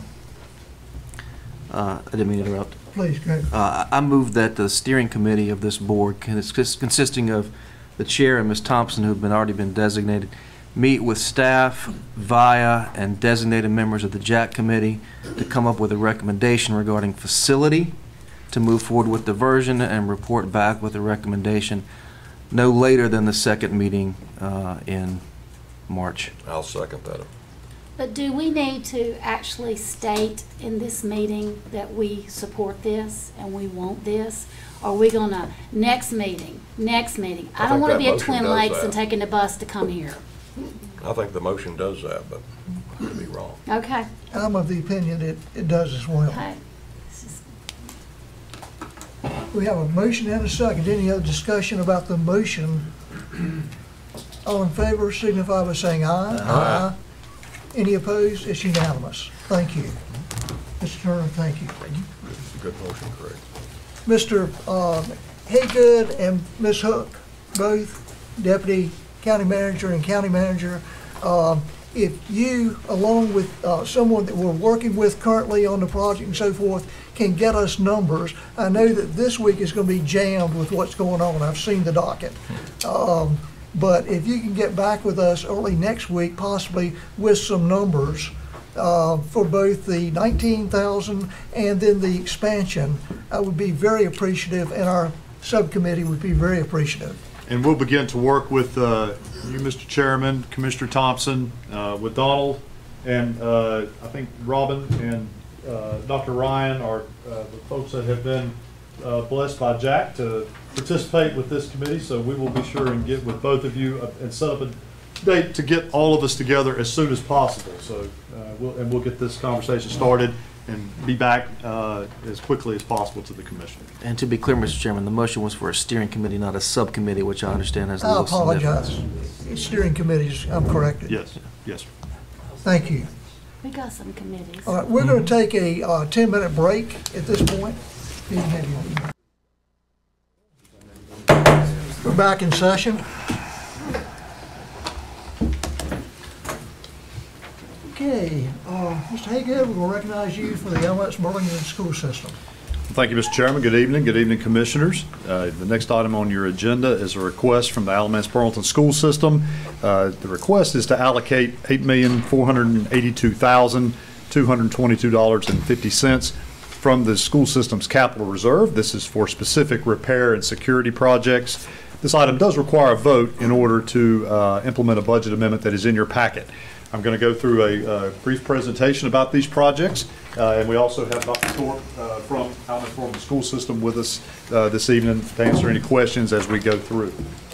So the commissioners are well aware that the school system has created a top 10 unfunded list. This is a list of projects that are not funded by education bond proceeds or by their annual pay-go. So they have done that at the request of the commissioners and their board.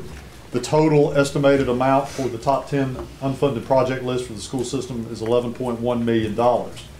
The school system has also prepared a list of needed security projects, middle school camera and door projects that's included in your packet. It's been estimated to cost $500,000. These projects and all this discussion and the possibility of doing these capital projects has been reviewed by the Technical Review Committee, which, as the board will remember, is made up of staff from Alamance Burlington School System, the community college, and the county, as well as the Capital Oversight Committee, which Chair Paisley and Vice Chair Carter sit on, along with representatives from the school board and the Board of Trustees from the college, as well as the county commissioners. At our last meeting, the school system came and talked with you about the projects that they would like to do. And this list entails those projects. They're all from the top 10 list with the exception of the middle school security projects, but these include the roof at Hall River Elementary School, masonry work at Hall River Elementary, high school roof replacement at Graham and at Southern High School, as well as 3 traffic-related projects. The commissioners will recall there were traffic-related projects proposed to be done at AO Elementary, Alexander Wilson Elementary, and E.M. Holt Elementary. So all those projects from the top 10 unfunded list, as well as the middle school security projects, total the $8.4 million that would be paid from the school system's capital reserve. So again, the total request for capital reserve funds, these are funds that are in the school system's capital reserve account, $8,482,222.50. Currently, the school system has available in its capital reserve $12,718,754. And county staff believe that by the end of this fiscal year, based on the way sales tax revenue is coming in at this time, We will add approximately $3.2 million to ABSS capital reserve this year, above and beyond what the financing plan calls for to make sure we are able to pay the school system's debt service, as well as their $3.3 million annual pay-go. So that 3.2 million, understand, commissioners, is above and beyond what the plan calls for, so would be added to capital reserve, taking their total available capital reserve to almost $16 million. We believe there are adequate capital reserve for these projects.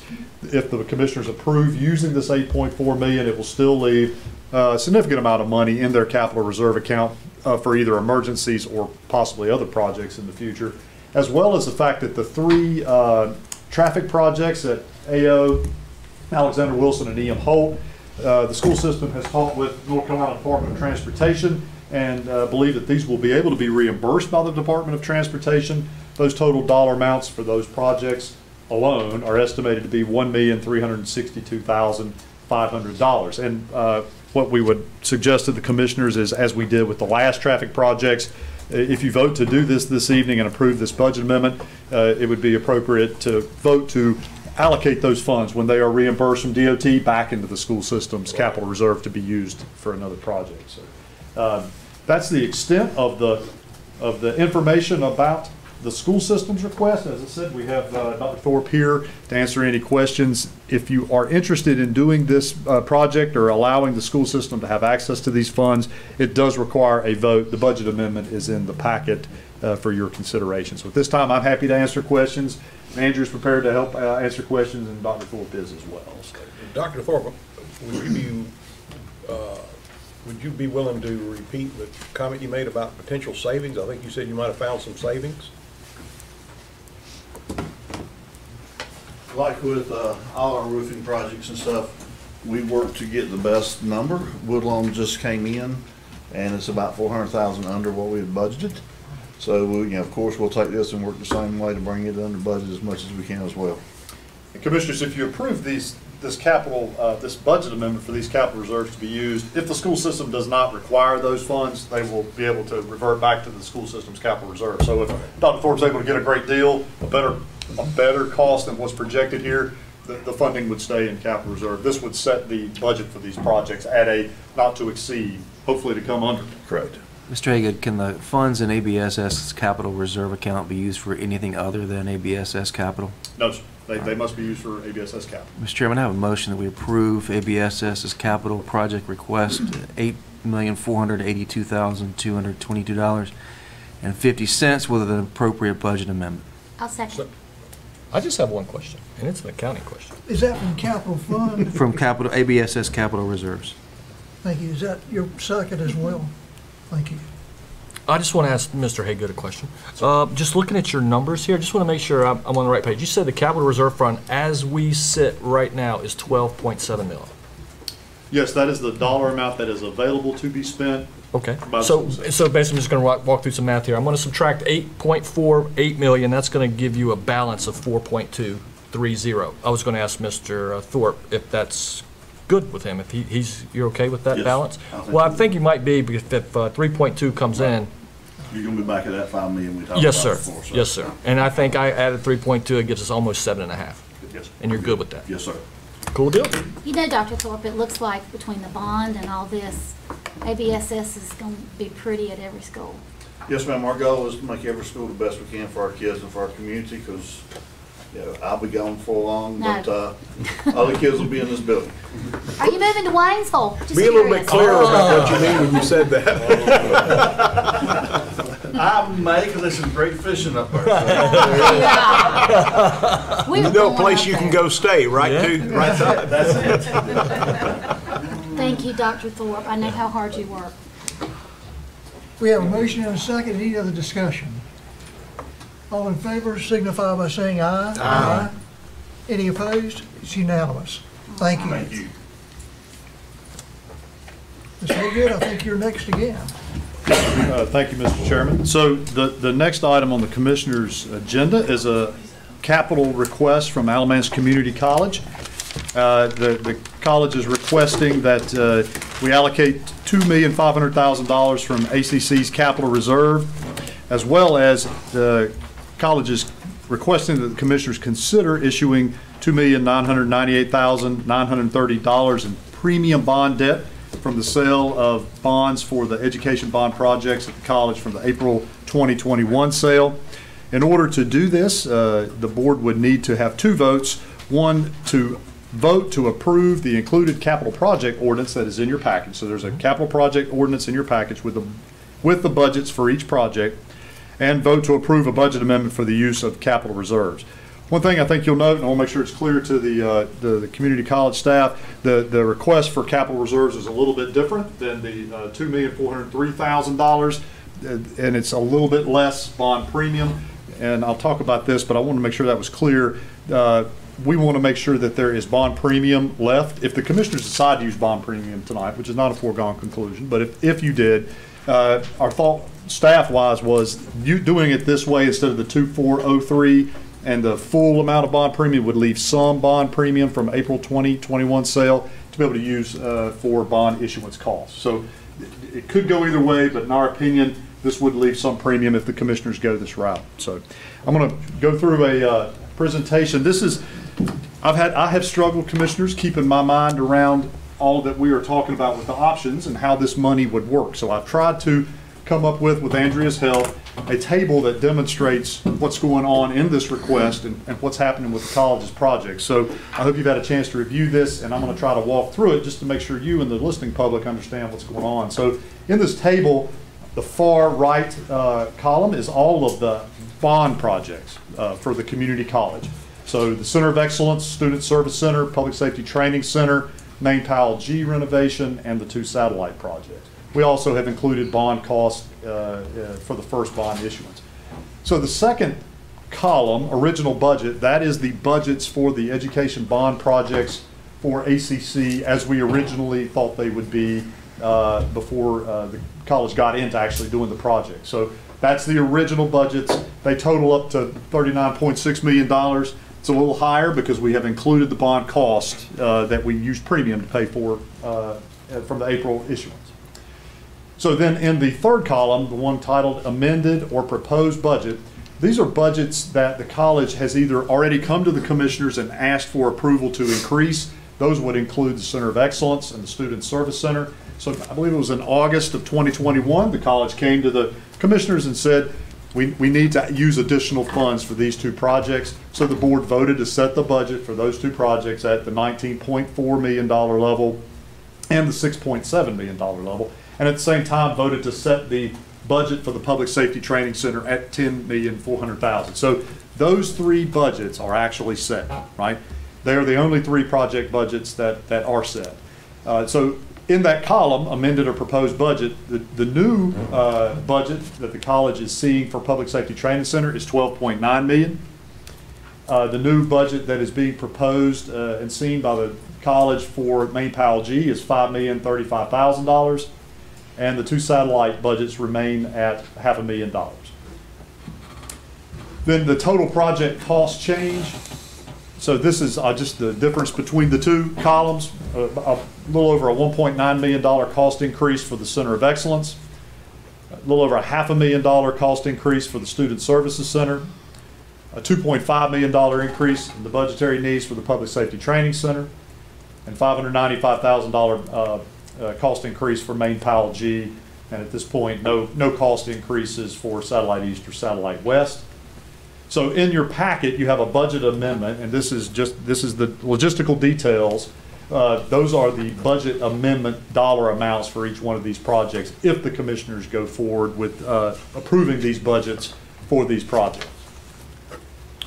And this slide demonstrates another table that shows where the funding would come from to pay for this. I think this is the important part for the commissioners to think about too. This is showing where the funding would come from. So on the far right, the amended or proposed budget, that's the new budgets, right, for each one of these projects based on, it's either been amended by the Board of Commissioners or the college is saying these are the budgets that we need to do these projects due to cost increases. So in the first column, April 2021 original debt issuance, these are the dollars that have been allocated for these projects from our first bond sale for the college back in April of 2021. So we issued $23,760,000 $17,000 in bond debt in April 2021, and that's how it was allocated. $17.5 million for the Center of Excellence and $16.2 for the Student Services. So, and we did use in April 2021, we used almost $75,000 in bond premium. The board approved the use of bond premium at that time only to cover debt issuance costs. So we did use bond premium, but it was strictly for the debt issuance costs of the April 2021 debt issuance. So in the column titled September 22nd, the original debt issuance, this is back to the idea of $39.6 million cash for education bond projects at the community college. So in September of 22, that's our next debt issuance. That's when we are planning to issue debt for Alamance Community College for their bond projects. You would issue the bond debt in this manner: $1.9 million more for Student Center of Excellence, excuse me, a little over $500,000 new dollars for Student Services Center, $10,400,000 for Public Safety Training Center, and then a little over $3 million for Maine Powell G, total being $15,840,000. So if you add that 15.8 to the 23.7, you come up with a 39.6. That was the original amount of the project budget, the overall project budget for the community college's bond debt. However, community college has indicated that they are not going to be able to do their projects for $39.6 million and have suggested two ways for the commissioners to consider funding the new budgets for these projects. In the September 2022 bond premium debt issuance, this would be the commissioners in September of 2022 issued bond premium debt from the original bond issuance in April of 2021. So in April of 2021, we had, I think it was $3,095,000 worth of bond premium debt that we didn't take advantage of. It's still on the table. College is suggesting that we should consider using almost $2 million, the $1,998,930 in bond premium debt for Maine Powell G, and then $500,000 in bond premium debt for Satellite East and Satellite West. Total amount of bond premium debt, premium from the April 2021 sale, $2,998,930. And then in the use of ACC capital reserve column, the suggestion would be to use $2.5 million in ACC's capital reserve to supplement the budget for the Public Safety Training Center. And again, that last column shows you how all of this would add up to give you the new amended budgets for each one of the community colleges' education bond project. So things to think about from the capital request from the community college. In this model, it uses $2.9 million of a little over $3 million in bond premium debt that came from April 2021, right? So we have $3,095,000 of unissued bond premium from last April that this proposal would use $2.9 million of. It also makes use of $2.5 million of an available $3,192,371 in the college's capital reserve. So college has $3.1 million in capital reserve. They have more than that, but some of that has to be used for future debt service and for their future pay-go. So this is the dollar amount that's available for the college at this point. This request would use $2.5 million of it. Something to think about. This is where we get a little bit of a difference from the college's original scenario one and what's before you today. We will have bond issuance costs again in September of 2022. And I would suggest the commissioners think about doing the same thing we did last time, using bond premium to pay those issuance costs. We feel pretty certain there will be bond premium again in September of 22. I can't guarantee that. Who knows what would happen.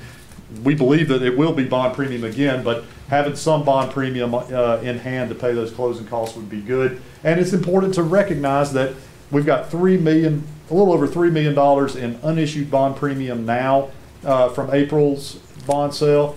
We have had estimates of another potential $2 million in bond premium that we could realize in September. That is not a guarantee. Lots of things could happen between now and when we get into September, but that is a possibility too. So I hope that this has been clear to the commissioners, kind of how the money would flow in this proposal, this request from the college.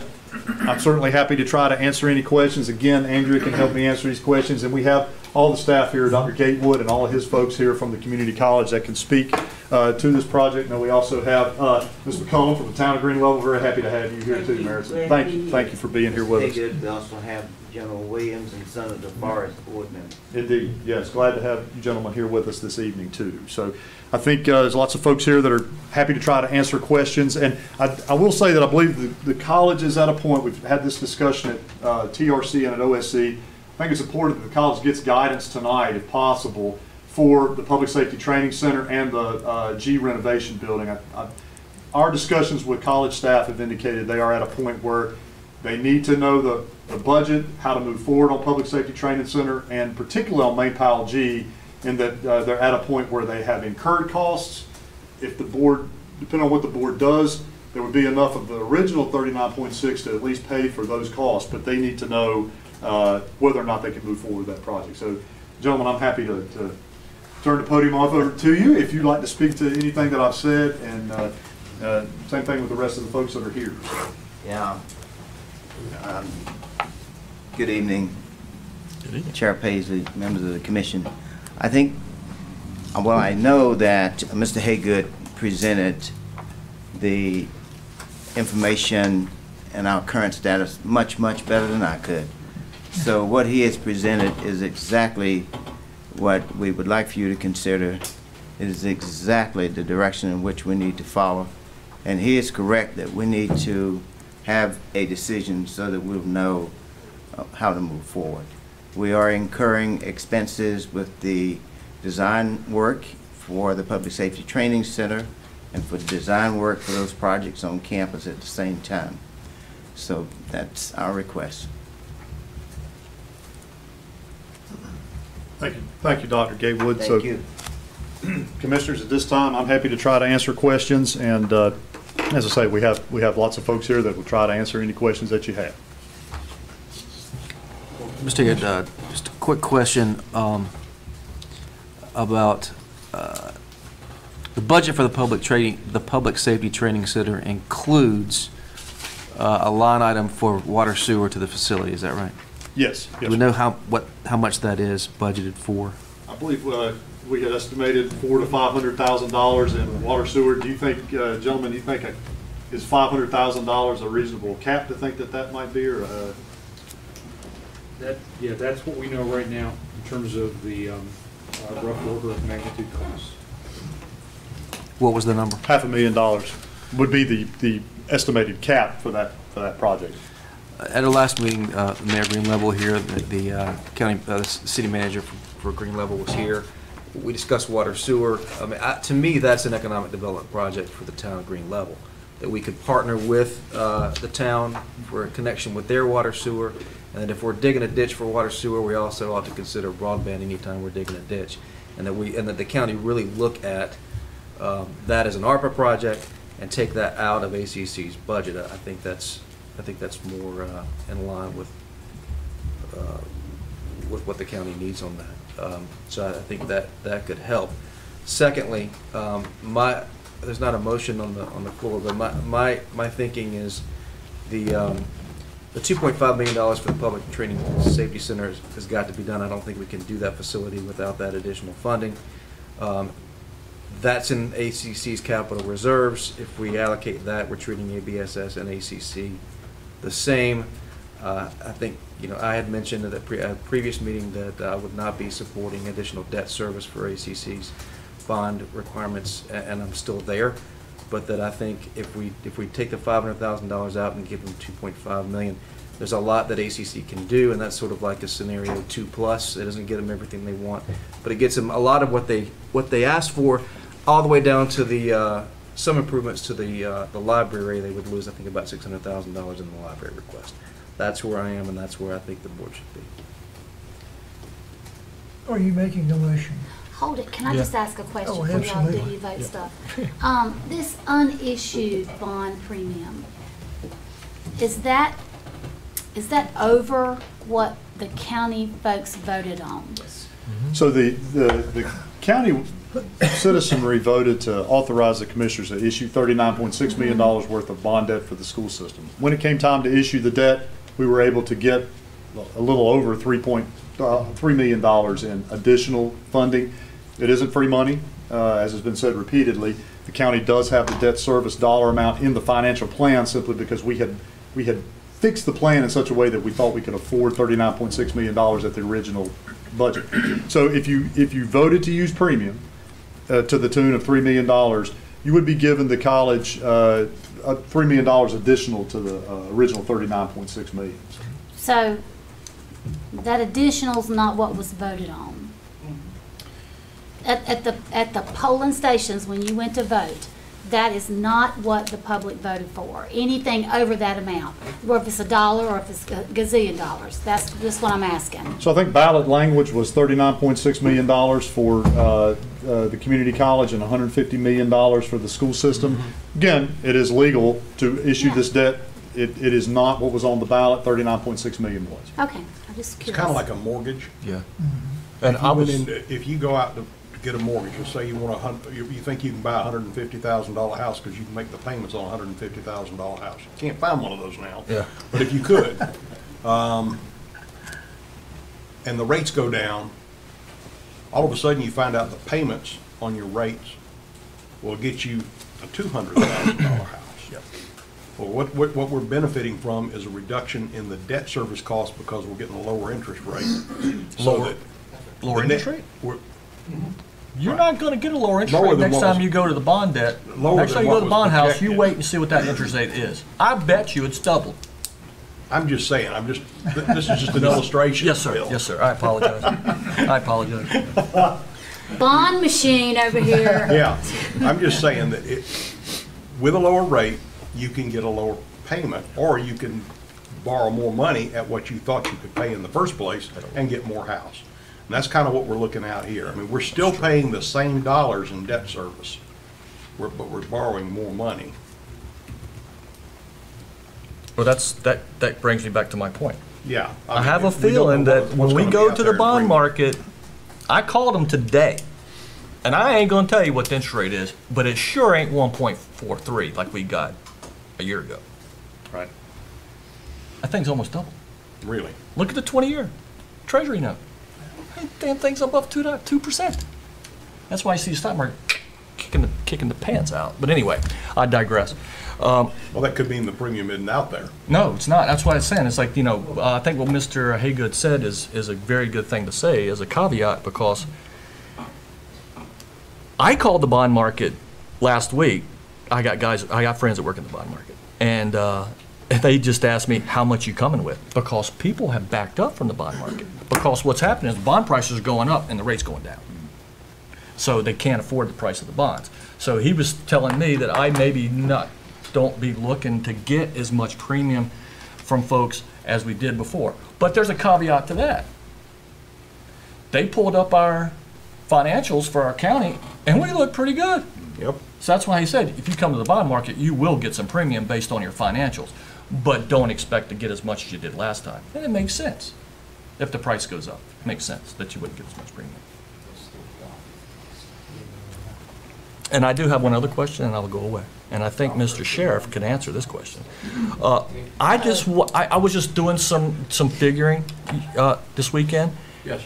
And I wanted to see if you could provide me with the BLET enrollments for 2019, 2020, and 2021.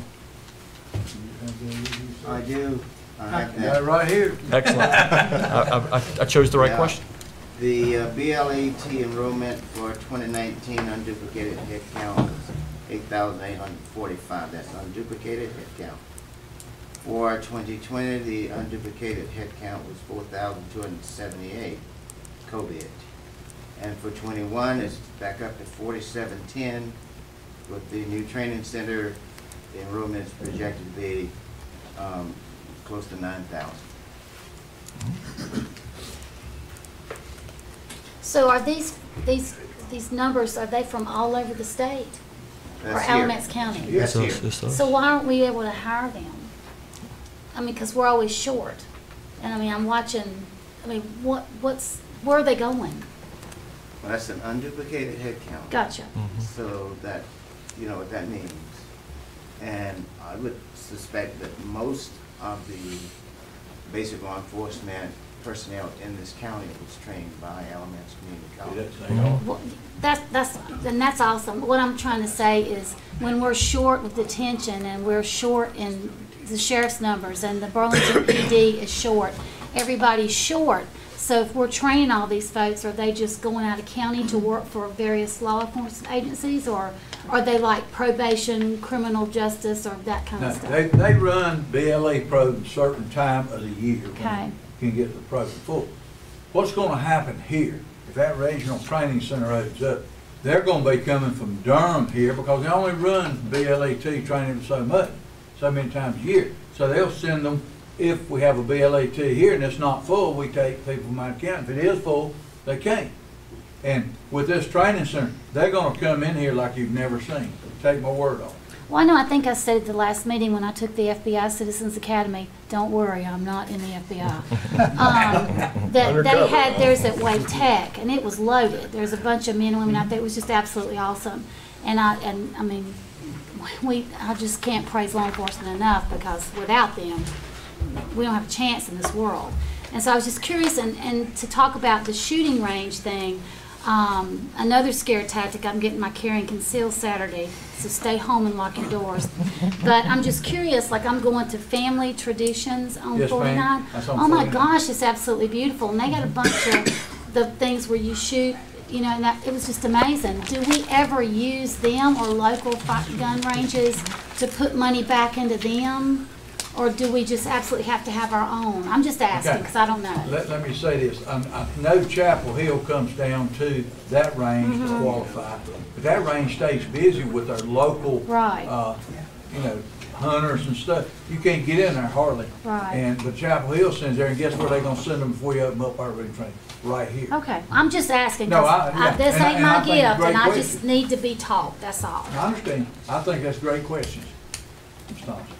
I shot a gun, y'all.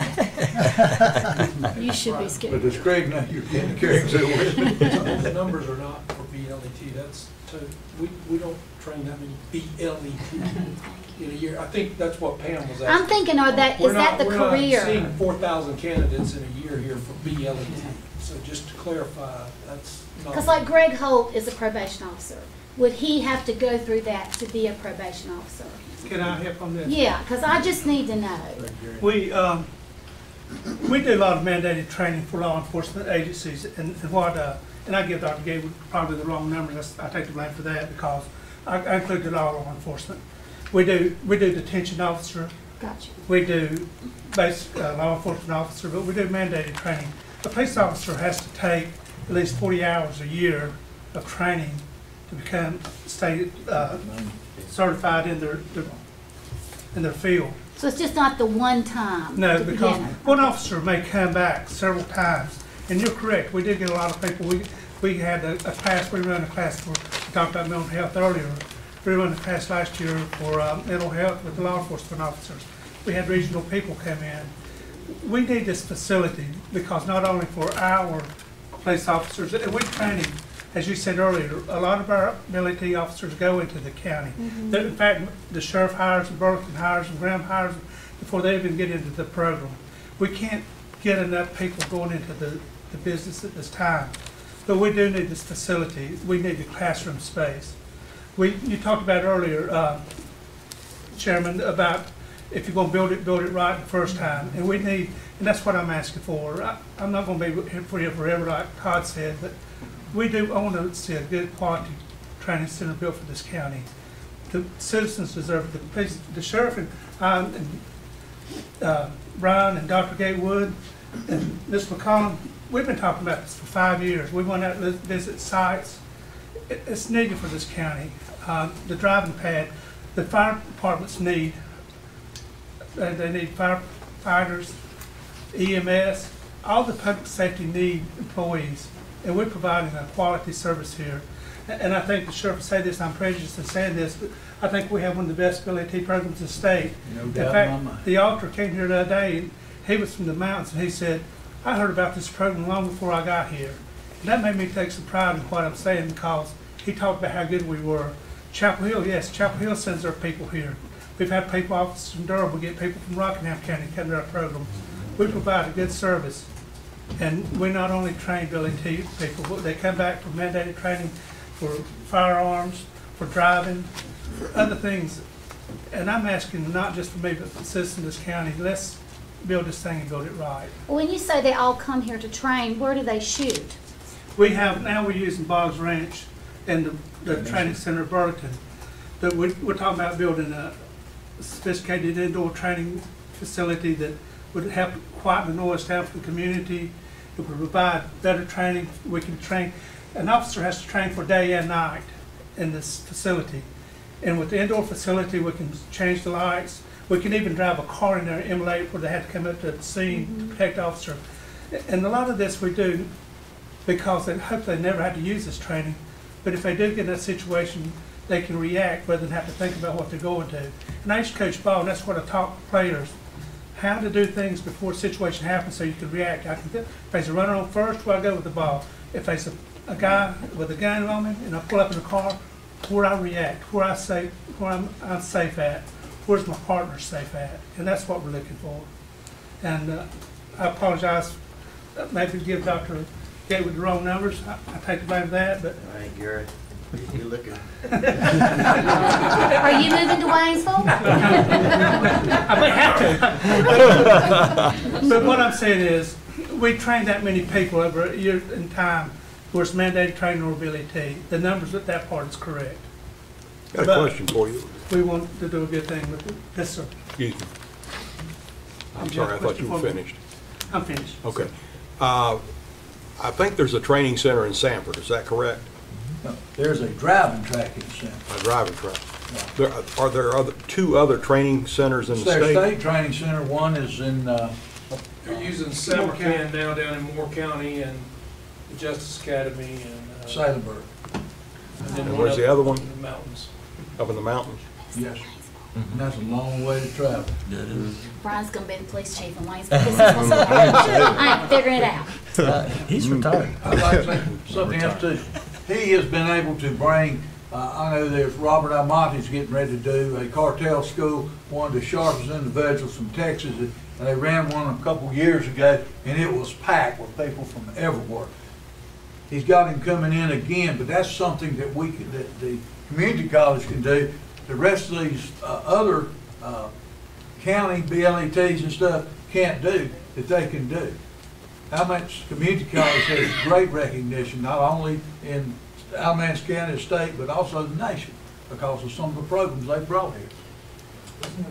So Commissioners, this item requires the approval of two things to move forward. One is the capital project ordinance that's in the packet. If the board wants to amend how things are funded, we need to be sure we're on the same path with you, so we want to go slow. And Andrew, do you have something to add, or just reminded me to go, that we need to be clear and concise? So if the motion will include the use of ARP funding, if the motion will include the use of $500,000 in ARP funding, we would add another budget amendment for that.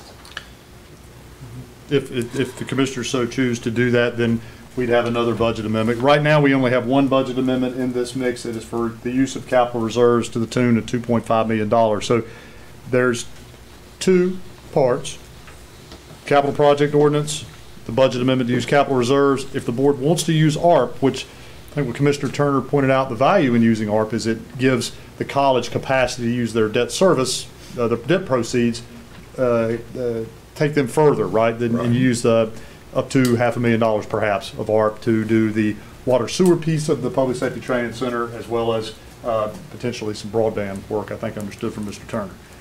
Can I just to be clear, because I'm not you bond geniuses, okay, $2.5 million is the additional cost, and I know how everything's just blowed up.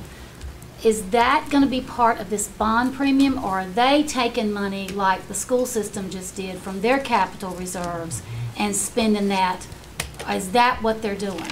Or are you telling me that we're going to up the bond? I'm just going to say this. I know what this county voted for, and I'm not going to cross it, because that's who I serve. I serve everybody, and I'm just not going to. I know how important this is, and we're going to find a way to do this. But is this $2.5 million, I'm borrowing more money on this bond that y'all say is a premium, that all this stuff? The $2.5 million is from ACC's capital reserve, just what the school system did, where they Okay. used their capital reserve to pay for their project. So in this model, in this proposal, the $2.5 million is use of ACC's capital reserve. This is not bond debt or bond proceeds. Okay. Mr. Haggard, can ACC's capital reserve funds be used for anything other than ACC capital? There's a little different restrictions with that. Once it hits the capital reserve, though, I believe that it is limited to having to be used for ACC's capital needs, and the reason is once it hits their capital reserve account. Am I correct in saying that, Andrew? Correct. So So they- you didn't get the ESSER kind of money? Why They- not? That's like the sales tax. We don't I get don't that. understand that one either. So the college does not receive the restricted sales tax as ABSS does, so that's a major restriction for how we use school system capital. But once the funding is put into a capital project fund for ACC, that's where it needs to be used. So the use of this $2.5 million, this is not bond debt, is a legitimate use of these funds and does not add any bond proceeds or bond cash to any of these projects. So this is from their account? They Yes. already got? Yes, it is their capital reserve account, not bond debt or bond proceeds. Mr. Chairman, I have two motions. I'll get them sequentially. First motion is that the board allocate up to $500,000 in ARPA funding for a water sewer project for Green Level that would include investigation in broadband service for Green Level. Which would also serve ACC. Which would also serve the public safety training center. Sir, may I say something about the use of our funds? I said on a meeting the other day, if we use ARP funds for broadband by ourselves, we don't qualify for Great Grant or the CAB project, which is another $480 million. I'm just saying that this is a new thing we found out the other day, so when you say investigate it, totally get what you're saying about putting it in the ground. We have to be very careful about the terminology, because then it would eliminate us from using great grant funds. And so I would say investigate it, find out what the price tag is. You'd be surprised when you dig everything and put everything for pipes, the cost to put fiber in is very minimal. When we did our project between here and the northern campus, the pipe itself was like 50 grand. Everything else was the labor. So I'm just telling you, this is a new wrinkle that we just heard the other day. I'm giving you caution in that if you spend $50,000 of ARP funds for a fiber project, it might eliminate you from qualifying for up to $16 million this next year for fiber projects. And So that's part of the investigation. We're going to investigate Yes. not doing that. Yes. We're not- Well, thank you, Bruce, and commissioners, let me say, Bruce, Andrea, Mimi, these folks are like making ARP study and these ARP rules their lives. And I appreciate you bringing that up, Bruce. That's a great point. Commissioners, I would say if you follow through with this motion, $500,000 in ARP funding, we know it's eligible for water and sewer, and we will certainly look at how could we use it for a broadband project for the town of Green Level in a way that would not jeopardize us from being eligible for great grant. That's why I use the investigation term. That is the motion. Yes, sir. Thank you, Bruce. Thanks for bringing that up. But Thank if I you. heard that correctly, doesn't that mean that there may be other funds we can use for broadband? Other sources of funds for the broadband that we might want to use in that? Is that what you're saying, Bruce? So competitively, there's a great grant program that is funded outside of our ARPA funding that comes down from federal government to the states. And how much of that would come to us? Potentially this year up to $8 million worth of projects. Holy cow. That's if they're presented to us from the vendors. We qualify up to 2 projects up to $4 million each. But we're putting out the notice that we want to be partners on that. But that's funding that's outside of this ARPA fund. But if you compete with it, then you eliminate it, is what they're saying. So, And there's Mr. another Jordan, program called the CAP program as well. Mr. Jordan, should you withdraw the broadband requirement as part of the $500,000, but ask for an investigation? That was the motion, not that it was a requirement, that it was an investigation. Absolutely. Thank you. Again, it's all merging and wonderfully changing as we go, just like some of the other things. I'll second that with that withdrawal. Thank you. And just one more time to state that that 2.5 million is not part of the bond. It's out of their pocketbook. That's correct. Okay. This is from the college's capital reserve, Like not from. ABSS just did. Yes. Okay. Yes. Not bond proceeds. So, Mr. Turner, please repeat your motion. Motion is that we allocate up to $500,000 in ARPA funding for a water sewer project for Green Level, and that we investigate the possibility of including broadband in Green Level's service. To And I facilitate. second that motion. To facilitate the law enforcement building. Correct. Yep. Yes. And we've got a second. Any other discussion on this motion? No, I got clarification. Thank you. All in favor signify by saying aye. Aye. Any opposed? It's unanimous for the approval. Mr. Chair, my second motion is that we accept the, Mr. Hager, what did you call the, is in the packet, the... Capital project ordinance? That we accept the capital project ordinance with the following modifications: that we reduce the public safety training center's budget by $500,000, and that we accept $2.5 million in ACC's capital reserve for funding the public safety training center. Andrew, you following that? Just want to make sure we're tracking with the board. What that would do is give the training center $12.9 million of capital of funding, as well as another $500,000 from ARP. Is that your intent? No. So you They want wouldn't two have to fund the $500,000 in ARP because it's already been paid for from another source. Therefore, they don't need it in their budget for the public training safety center. So the capital reserves could be used $2 million to fund the request for the training center, and it leaves an extra $500,000 Correct. that could go to another project. Correct. Do we need that amount of specificity? Yes, sir. So you want to take the 500,000 out of the capital Correct. reserve? Correct. Their money to use. Correct. All right, so the motion is that we amend the ordinance in such a way that we reduce the public safety training center's budget by $500,000. That we allocate $2 million in ACC capital reserves to fund the public training safety center, and an additional $500,000 for ACC's remaining bond projects. Did you track that, Andrew? So, Is there any debt issuance No. at all? No. other than what we are planning to do in September, because we do have another debt issuance for the college in September, as demonstrated here, that's part of the original $39.6 million, right? So we're on track in September of '22 to issue $15,840,000 in original debt, right? So that's part of it. So we borrow money from these people, and we're gonna pay this money back. And then they sting us with these little $75,000. Who are these people? Well, if you They're find... you, because you do bonds. No, I haven't traded a bond in my life. Okay. I've traded oil and gas. To be clear that It's that ferry you've been talking about. She's flying out of the sky as we speak.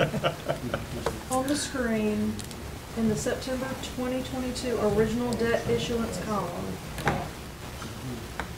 for the main Powell G building, there's an amount for $3,036,070, which is part of the original $39.6 million intended issuance that we would be able to budget tonight if you intend to issue in September, as well as $500,000 for that same project from the capital reserves, which means that total main Powell G project would be budgeted at $3,536,070 tonight.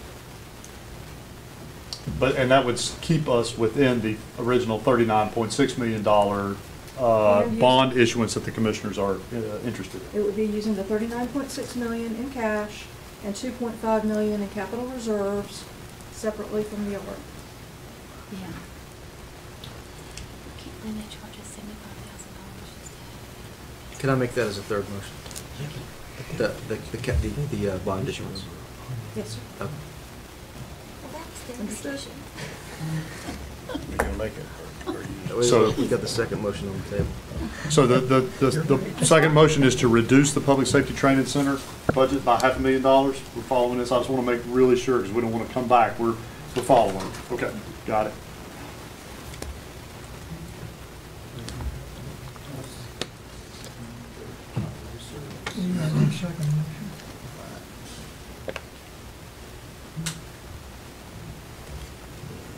I'll second the motion.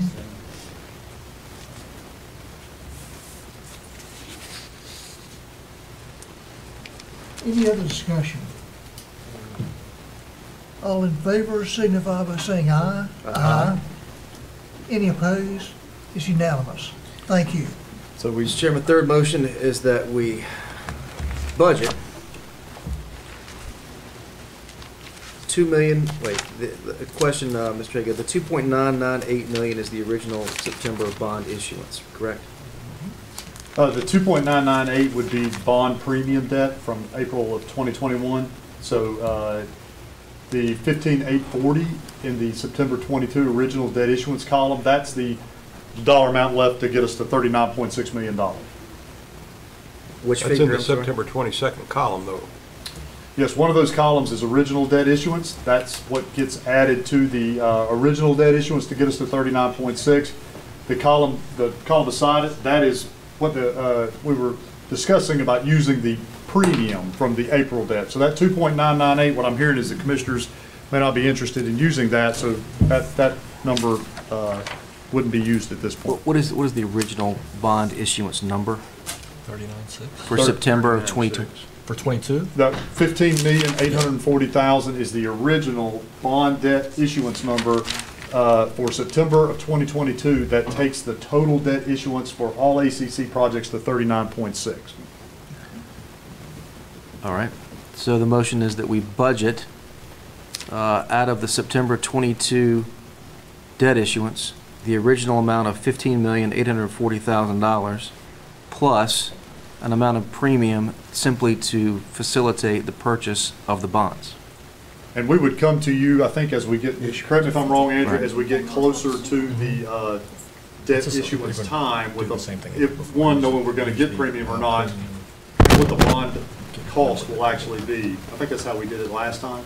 The bond costs are estimated prior to the sale, so after the sale, we would get the budget amendment precisely done. But before And what are then, those estimates, about $75,000? No, it shouldn't be that much this time. Okay. It shouldn't be. You got a guess, Commissioner? Well, how much are we going to issue? 18 million? I think $15,840,000. 15,840,000. So your cost is going to be about 16,000. Which will allow ACC to obtain the amount of premium, the amount of bond issuance that the voters approve. Yes, sir.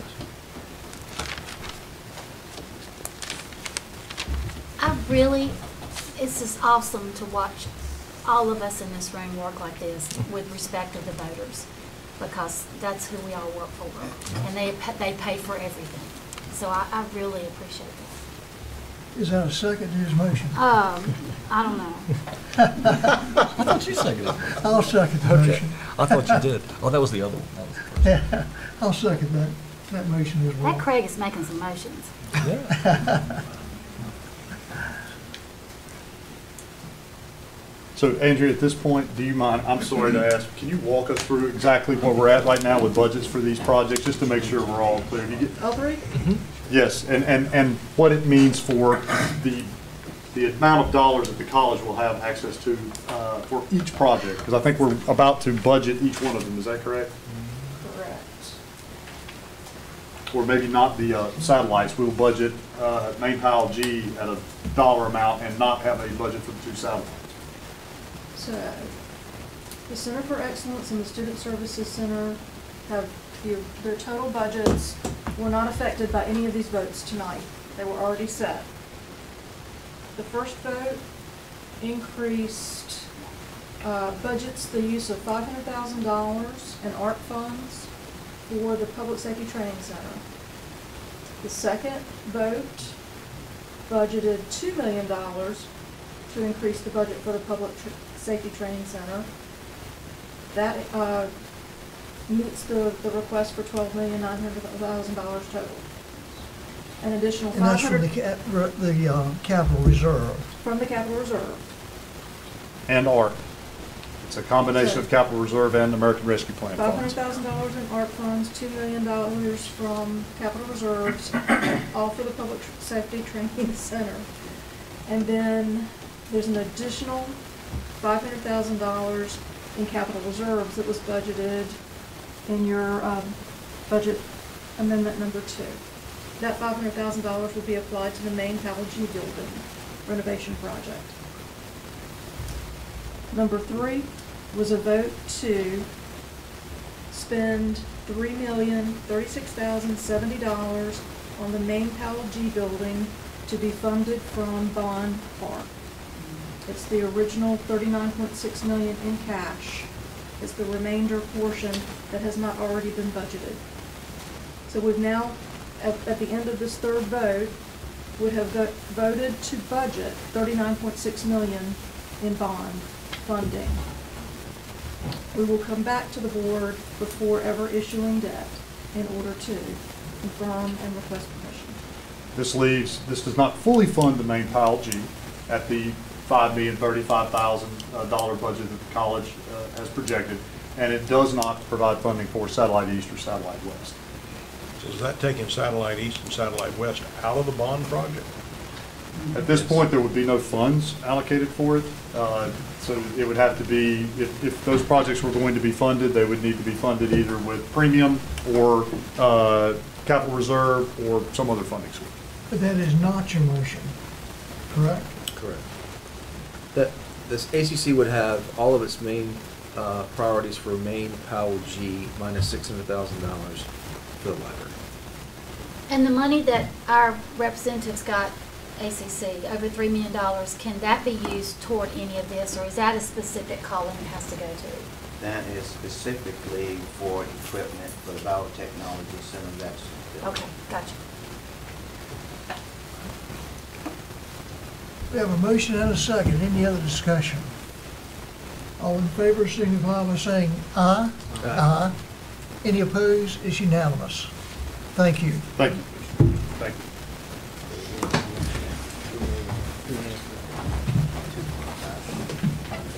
Jeremy hadn't fallen asleep yet.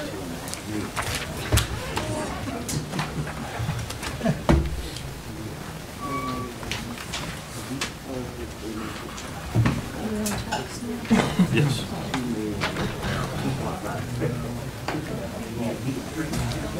More call? Oh, nice. I'll call you about 2 a.m. I'll talk to the people tonight.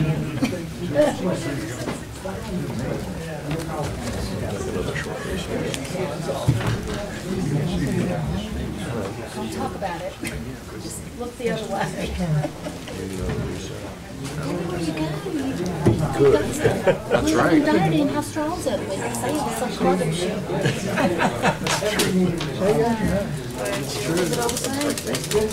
I believe so. Yeah. We have a request for a 5-minute recess. I know exactly what you were asking. We're back in session. Good stuff. All right. Okay, I'll talk. Yes, sir. Thank you, sir.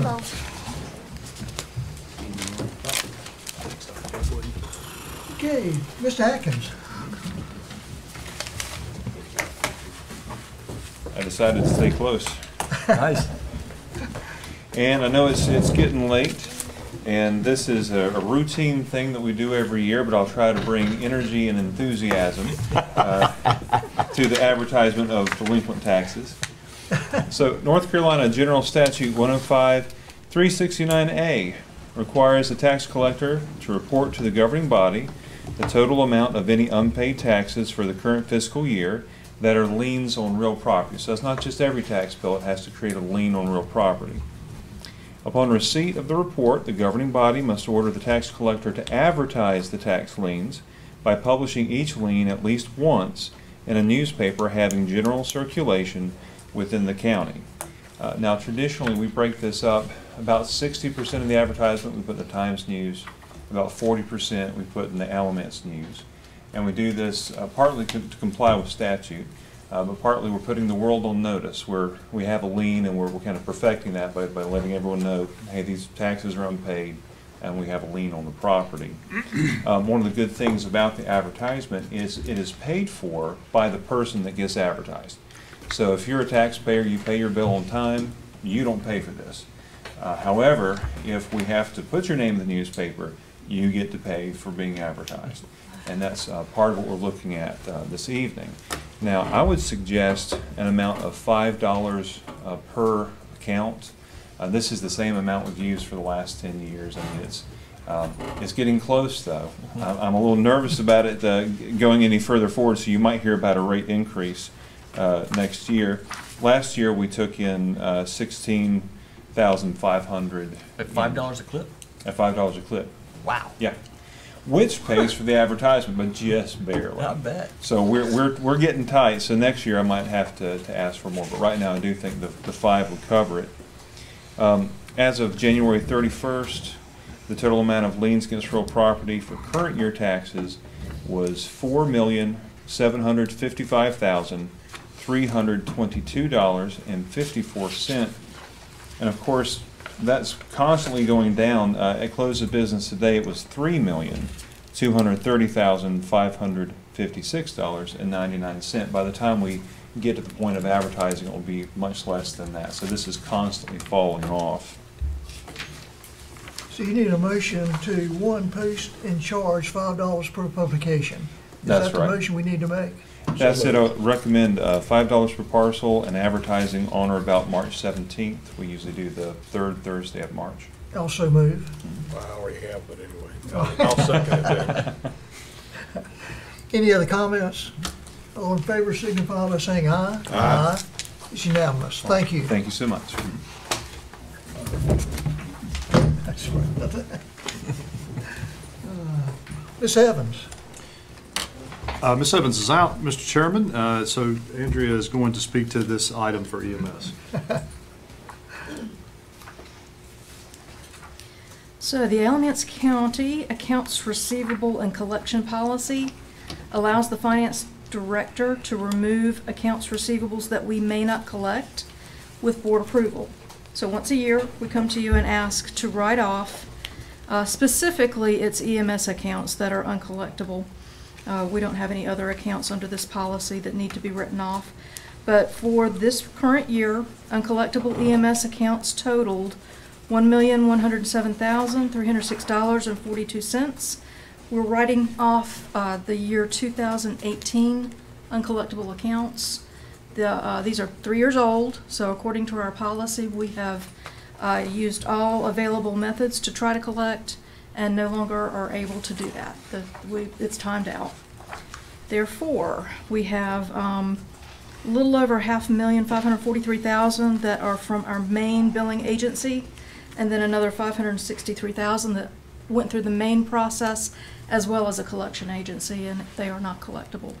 So Andrew, when we first come on, we had a vote about this thing. Was it for 2017? Correct. Okay. Correct. I thought we just did this. Yeah. Okay. I'm sorry, every February. No, that's okay. Yeah. Bless your heart. Now, is it always $1 million? Last year it was 1.5. Prior to that it was lower. I have those numbers. That's no big deal. That's no, you don't, yeah, that's no big deal. I was just curious. All right. Any idea how many trips, or I'm presuming most of these are ambulance trips, any idea how many of these this represents that we're not able to collect? I don't know the exact number. Most of them are private pay. So when you look at folks, the patients that do not have insurance, we only collect on average about 5% on those accounts. That's compared to about 95% for Medicare, 98% for Medicaid, and about 80% for private insurance. So That's where the majority is. So you have about $1.5 million each year of bills going out for private pay. You collect about 5%. That's where the roughly 1.2, 1.3 billion comes each year. Motion to approve. Second. Any further discussion? All in favor signify by saying aye. Aye. It's unanimous. Thank you. Can we do any accounting? I mean, I'm just thinking about my company who didn't get paid, and we wrote it off against our income. Can we do that? We're a county entity. I understand that generally accepting accounting practices are not always the same. Yeah, the write-off. I was going to say, what I'm thinking is a write-off, their write-off. I'm just talking out loud, excuse me. Excuse me. Andrea's like, huh? Yeah. I was going to say, the net effect is the same in the end. I like that It look does. like, That what was did he real half an ants, Pam. Oh, So you ask? She was know. like, why did he ask me this? I'm going to smile. Yeah, well, she's trying to be nice, not call me an idiot. And you are continuing to be Miss Evans, correct? I'll be Miss Evans again. We have brought before you just notification that it is time for us to put out a request for proposal for audit services. This is something that we've been on a 3-year cycle, so we have just, last year was the last year that the original response from Martin Starnes ended, which means we would be putting out a request for proposal for this audit year. And the deadline on that, typically, we would put out the proposal, give them 3-4 weeks to respond. Finance director will ask a team to review the responses. They're evaluated based on price and responsiveness of their bid, and then we would bring back a recommendation to the board to award a bid by the end of May. Motion to approve. Second. Any discussion? There being none, all in favor signify by saying aye. Aye. Thank you. It's unanimous. Thank you. Thank you, Susan.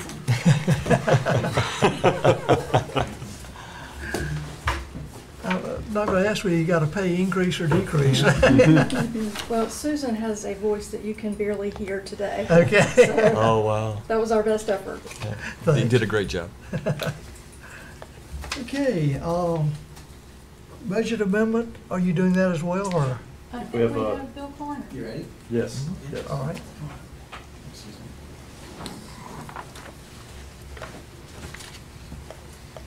Good evening, Mr. Oh, good to Commissioners. see you again. Yeah, good to see you.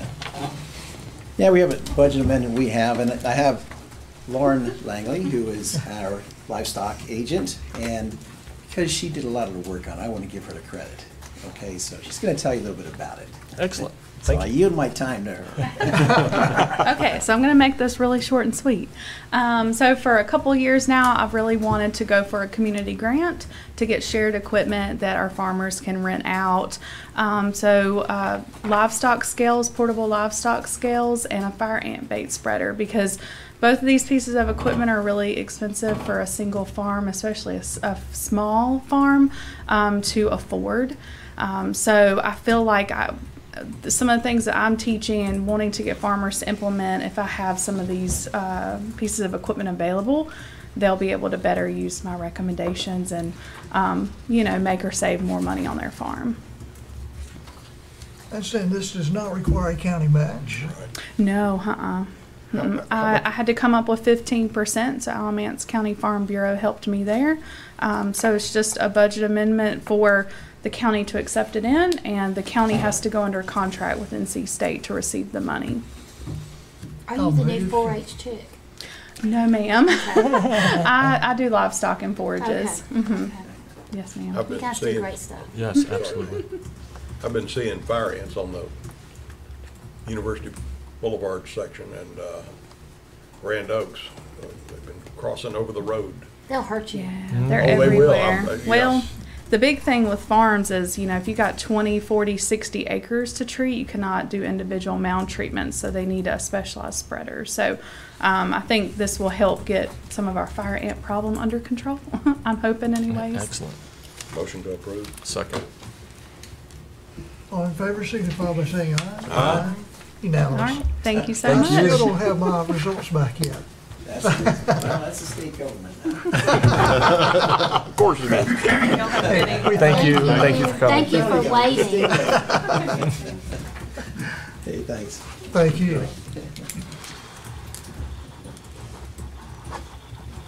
Okay. Madam Clerk, we do not have any additional speakers, is that correct? Yes. Excellent. Yeah, they didn't make it. Okay, Commissioner responses. And we'll have comments later, so I assume there are none. County Attorney's report. I have nothing. Deborah? No. No, Deborah's still with us. Thank you. County Manager's report. No report, Mr. Chairman. Thank you. All right.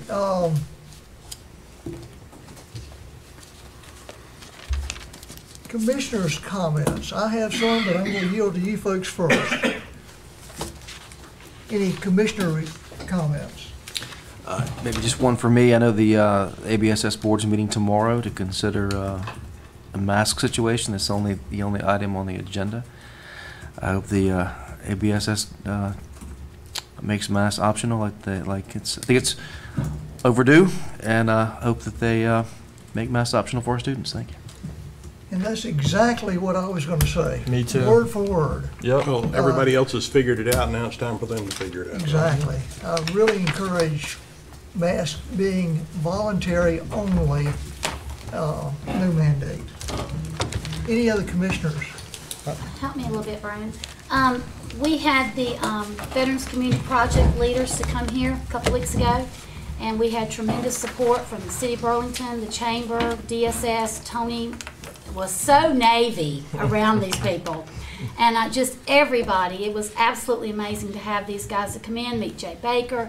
We had a 96-year-old veteran and his that was in World War II. His son was there who was a Germany war, he was a POW, and just to see the excitement in them for developing homeless situation housing for our veterans who have been struggling for so long. We got word from them this week. I'll let Brian say that because I don't want to mess it up. But I would like to say that I got a call not too long ago from a pastor that was working with a Marine who was living in his car, and he was a double Purple Heart recipient and missing a leg from an IED explosion in Afghanistan. And the thought of him living in his car is no. And there's so many like him. I went to the Alco Vets dinner down at Lamb's Chapel. I mean, I donated because I believe in what they're doing as a retreat for private. It's not a living situation. It's not for homeless vets, which we have. You'd be surprised. But I support anything with the veterans. We had amazing speakers that night. And when I come out, it felt like my face stung because it was so cold. And I looked at my husband and I said, right now, there is a soldier in a sleeping bag in a makeshift tent somewhere in the woods that's dealing with terrible mind movies of being in the military, of how many deployments, and has come back here and is so lost. And as the mother of a recent veteran and the daughter of a Korean War veteran, it's just very serious. And the guys from there just loved our county, the unbelievable support. I thought we was going to have a firefight at the depot because it became Army versus Marine. Our own county manager mentioned that. So, but I've never been around and been so honored to be around this quality of human being that signs up to take care of me while I sit here and be fortunately a female leader. I couldn't do this in certain countries in this world. And none of us could be leaders in certain countries in this world. We told what to do. And what we see on the national news and where we're headed and how soldiers have been asked to leave because of vaccines, and it's absolutely ridiculous. And I'm not even going to go there because I'm just a mom speaking. But they really love our county. They want to come here. And I'm going to let Brian finish my sentence. But I went to see the movie Dog this weekend with Channing Tatum. Yeah. And he's a former Army Ranger vet and had a lot of head injuries and this thing. And he's going to take this Army dog who was on this thing, and to watch what he went through and how he was struggling and how he goes to his friend's funeral that was this dog's owner because of a suicide that happens way too often. And how they worked with this and how the trip of these two, this dog and this veteran, ended up saving each other. And I belong to Proud Moms of Fort Stewart. And I mean, it's really a complaint session about who their sons might be dating. But I'm seeing this week where my son got the call. He got called up. I got the call. So a lot of us don't know what's going on with our military, but I'm just telling you. And one mom said today, she said, my son's best friend took his life, and he's really struggling, another soldier. And so the thought of our military boys and girls and guys living on the streets, living on a park bench, living in their car, or God knows where they're living, is absolutely unacceptable, because they sure stood up for us. And Brian, could you just kind of go a little bit more, because you're so much smarter than I am. And I called Brian in tears Saturday after I saw this movie. I shouldn't have called anybody. And he really helped me to understand that it was going to be okay. It could be okay, but I cannot encourage you, gentlemen, the way we support the Diversion Center, the way we support the Sheriff's Department, the way we support ACC, education. We need to support everybody, but these drug issues cross over into our soldiers that are now home, that are struggling. I've got several that have been to deployment, have come back and have had injuries and got addicted to opiates because they had to stay in the hospital for a while. And it's just there so easy. We cannot leave them behind, because they never left us behind. Where would we be in America if we didn't have the soldier? I mean, we've got one right here on the end who's absolutely amazing. You will take me to Top Gun 2 and pay for my ticket, because we'll be watching you on the screen. But I just pray this is something we can do. This is one of the only reasons I ran for office, was to take care of our soldiers. And there's a lot of silence that nobody talks about, that these soldiers don't talk about. They cannot be living in the woods. They deserve better than that. And this is proven. They're getting ready to do their 5th site. They raise money. They're absolutely amazing. And I just hope my state, my county, want to be part of something so amazing to make a difference for these men and women. I have one question. This ordinance on ACC, I assume it has to be amended before we can sign it, correct? Yeah, we have to correct it. Oh, if you got that and pass it around, we'll do that now. So Commissioner Thompson, I will tell the board that there was good news from the folks from Veterans Community Project, as Commissioner Thompson mentioned. I think, first of all, just to hear that this group has looked at our county and our region, they were clear to say that they would look at a location in Alamance County as something that would be a regional draw between the Triad and the Triangle for veterans that need help, whether that's homelessness or the other wraparound services that they offer. So I took it personally as good news that they have looked at our area and said we could come here, we have service to give here. There are numbers of veterans that need help in this region that would benefit from our presence. That is good for Alamance County veterans. That's also good for our region veterans. That was good news. The folks from VCP also indicated that the site was good. We took them to the Coronado property over at the corner of Vaughn Road and Graham Hopedale Road. They were very impressed with that site. As you know, it's the former site of the Coronado Clinic. It's graded, water sewer availability. And I think the real big key for the VCP folks was the connection with the Health Department, Department of Social Services, Open Door Clinic, the Dental Clinic. Tremendous amount of health support and social service type support in a very nearby, very adjacent, right across the street. So they did believe that that was an excellent site. One thing they made very clear in their response to us is they did not see the need for annual ongoing contributions from Alamance County. So their interest is in talking with us about the capital one-time cost. So they were clear to say they felt like after looking at the region and the county that they would be able to sustain themselves on an annual basis, right, for operations. So that is not part of the consideration that the county would need to give. This is about the one-time capital upfront developing the property cost. They have not yet given us what they think that might be. While they were visiting with us, I think they made it very clear that they sponsor out much of their construction. There are parts of the construction that they can't sponsor out. Water, sewer, the less flashy pieces of building a facility on this property. So I think all the news at this point was good. I think we have when we presented to the commissioners the comprehensive list of potential ways to spend ARP on Alamance County projects, this was one that we put in there. It is, talking with Andrea, is an eligible expense for ARP dollars. I think we had estimated a one-time capital total build out might be $5 million for that site. I think that's high. After they looked at the site, it was smaller than the other sites that they use, so I don't think you would see quite as many of the homes built there as they do in some of the larger cities, but they were still very interested in the site. So I hazard to say that a one-time capital contribution from ARP from Alamance County would probably be less than $5 million. And again, good news is they're not, they feel like they can sustain themselves on an ongoing basis. So I think it was all good news.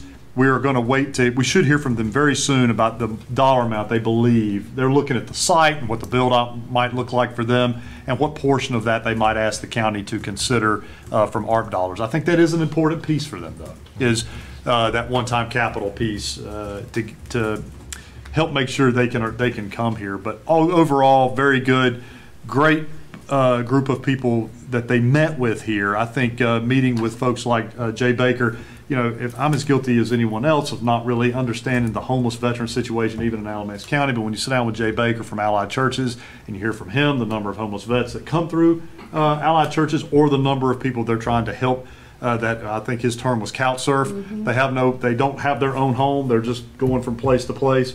It's more than you think. It's enough that these folks feel like they're justified to come here. So that was all, I thought, good news. And we will certainly keep the board posted once we hear from VCP what they believe the one-time dollar amount would be from the county. We will keep you posted. But I know the group of folks that participated, as well as veterans in the county, appreciated Commissioner Thompson's leadership in bringing them here and getting them to look at Alamance County and consider it, because I think their services would be beneficial to veterans. So thank you. It was an unbelievable group of people that I got to sit at the table with. It was just an honor. It really was. Thanks. I think Mr. Turner has a question about the ordinance.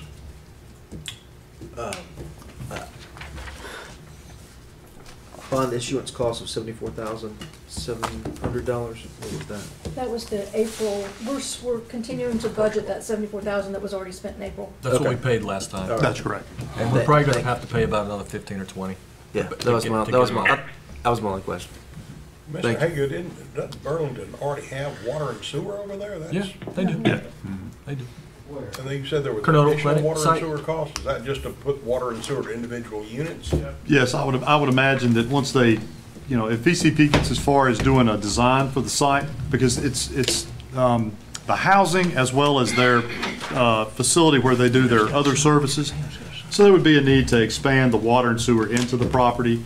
And I think that's what they're going to look at is costs for the one-time build that they don't feel like they would be able to get corporate or private help for because of the nature of those costs. So what we saw in Kansas City was they put corporate and private names on everything that they could, right? So the homes, the center, the rooms, everything had some level of sponsorship. But I think some of these hidden improvements that have to be made, that's what I think we will hear from them. That they may look to yet on that cost.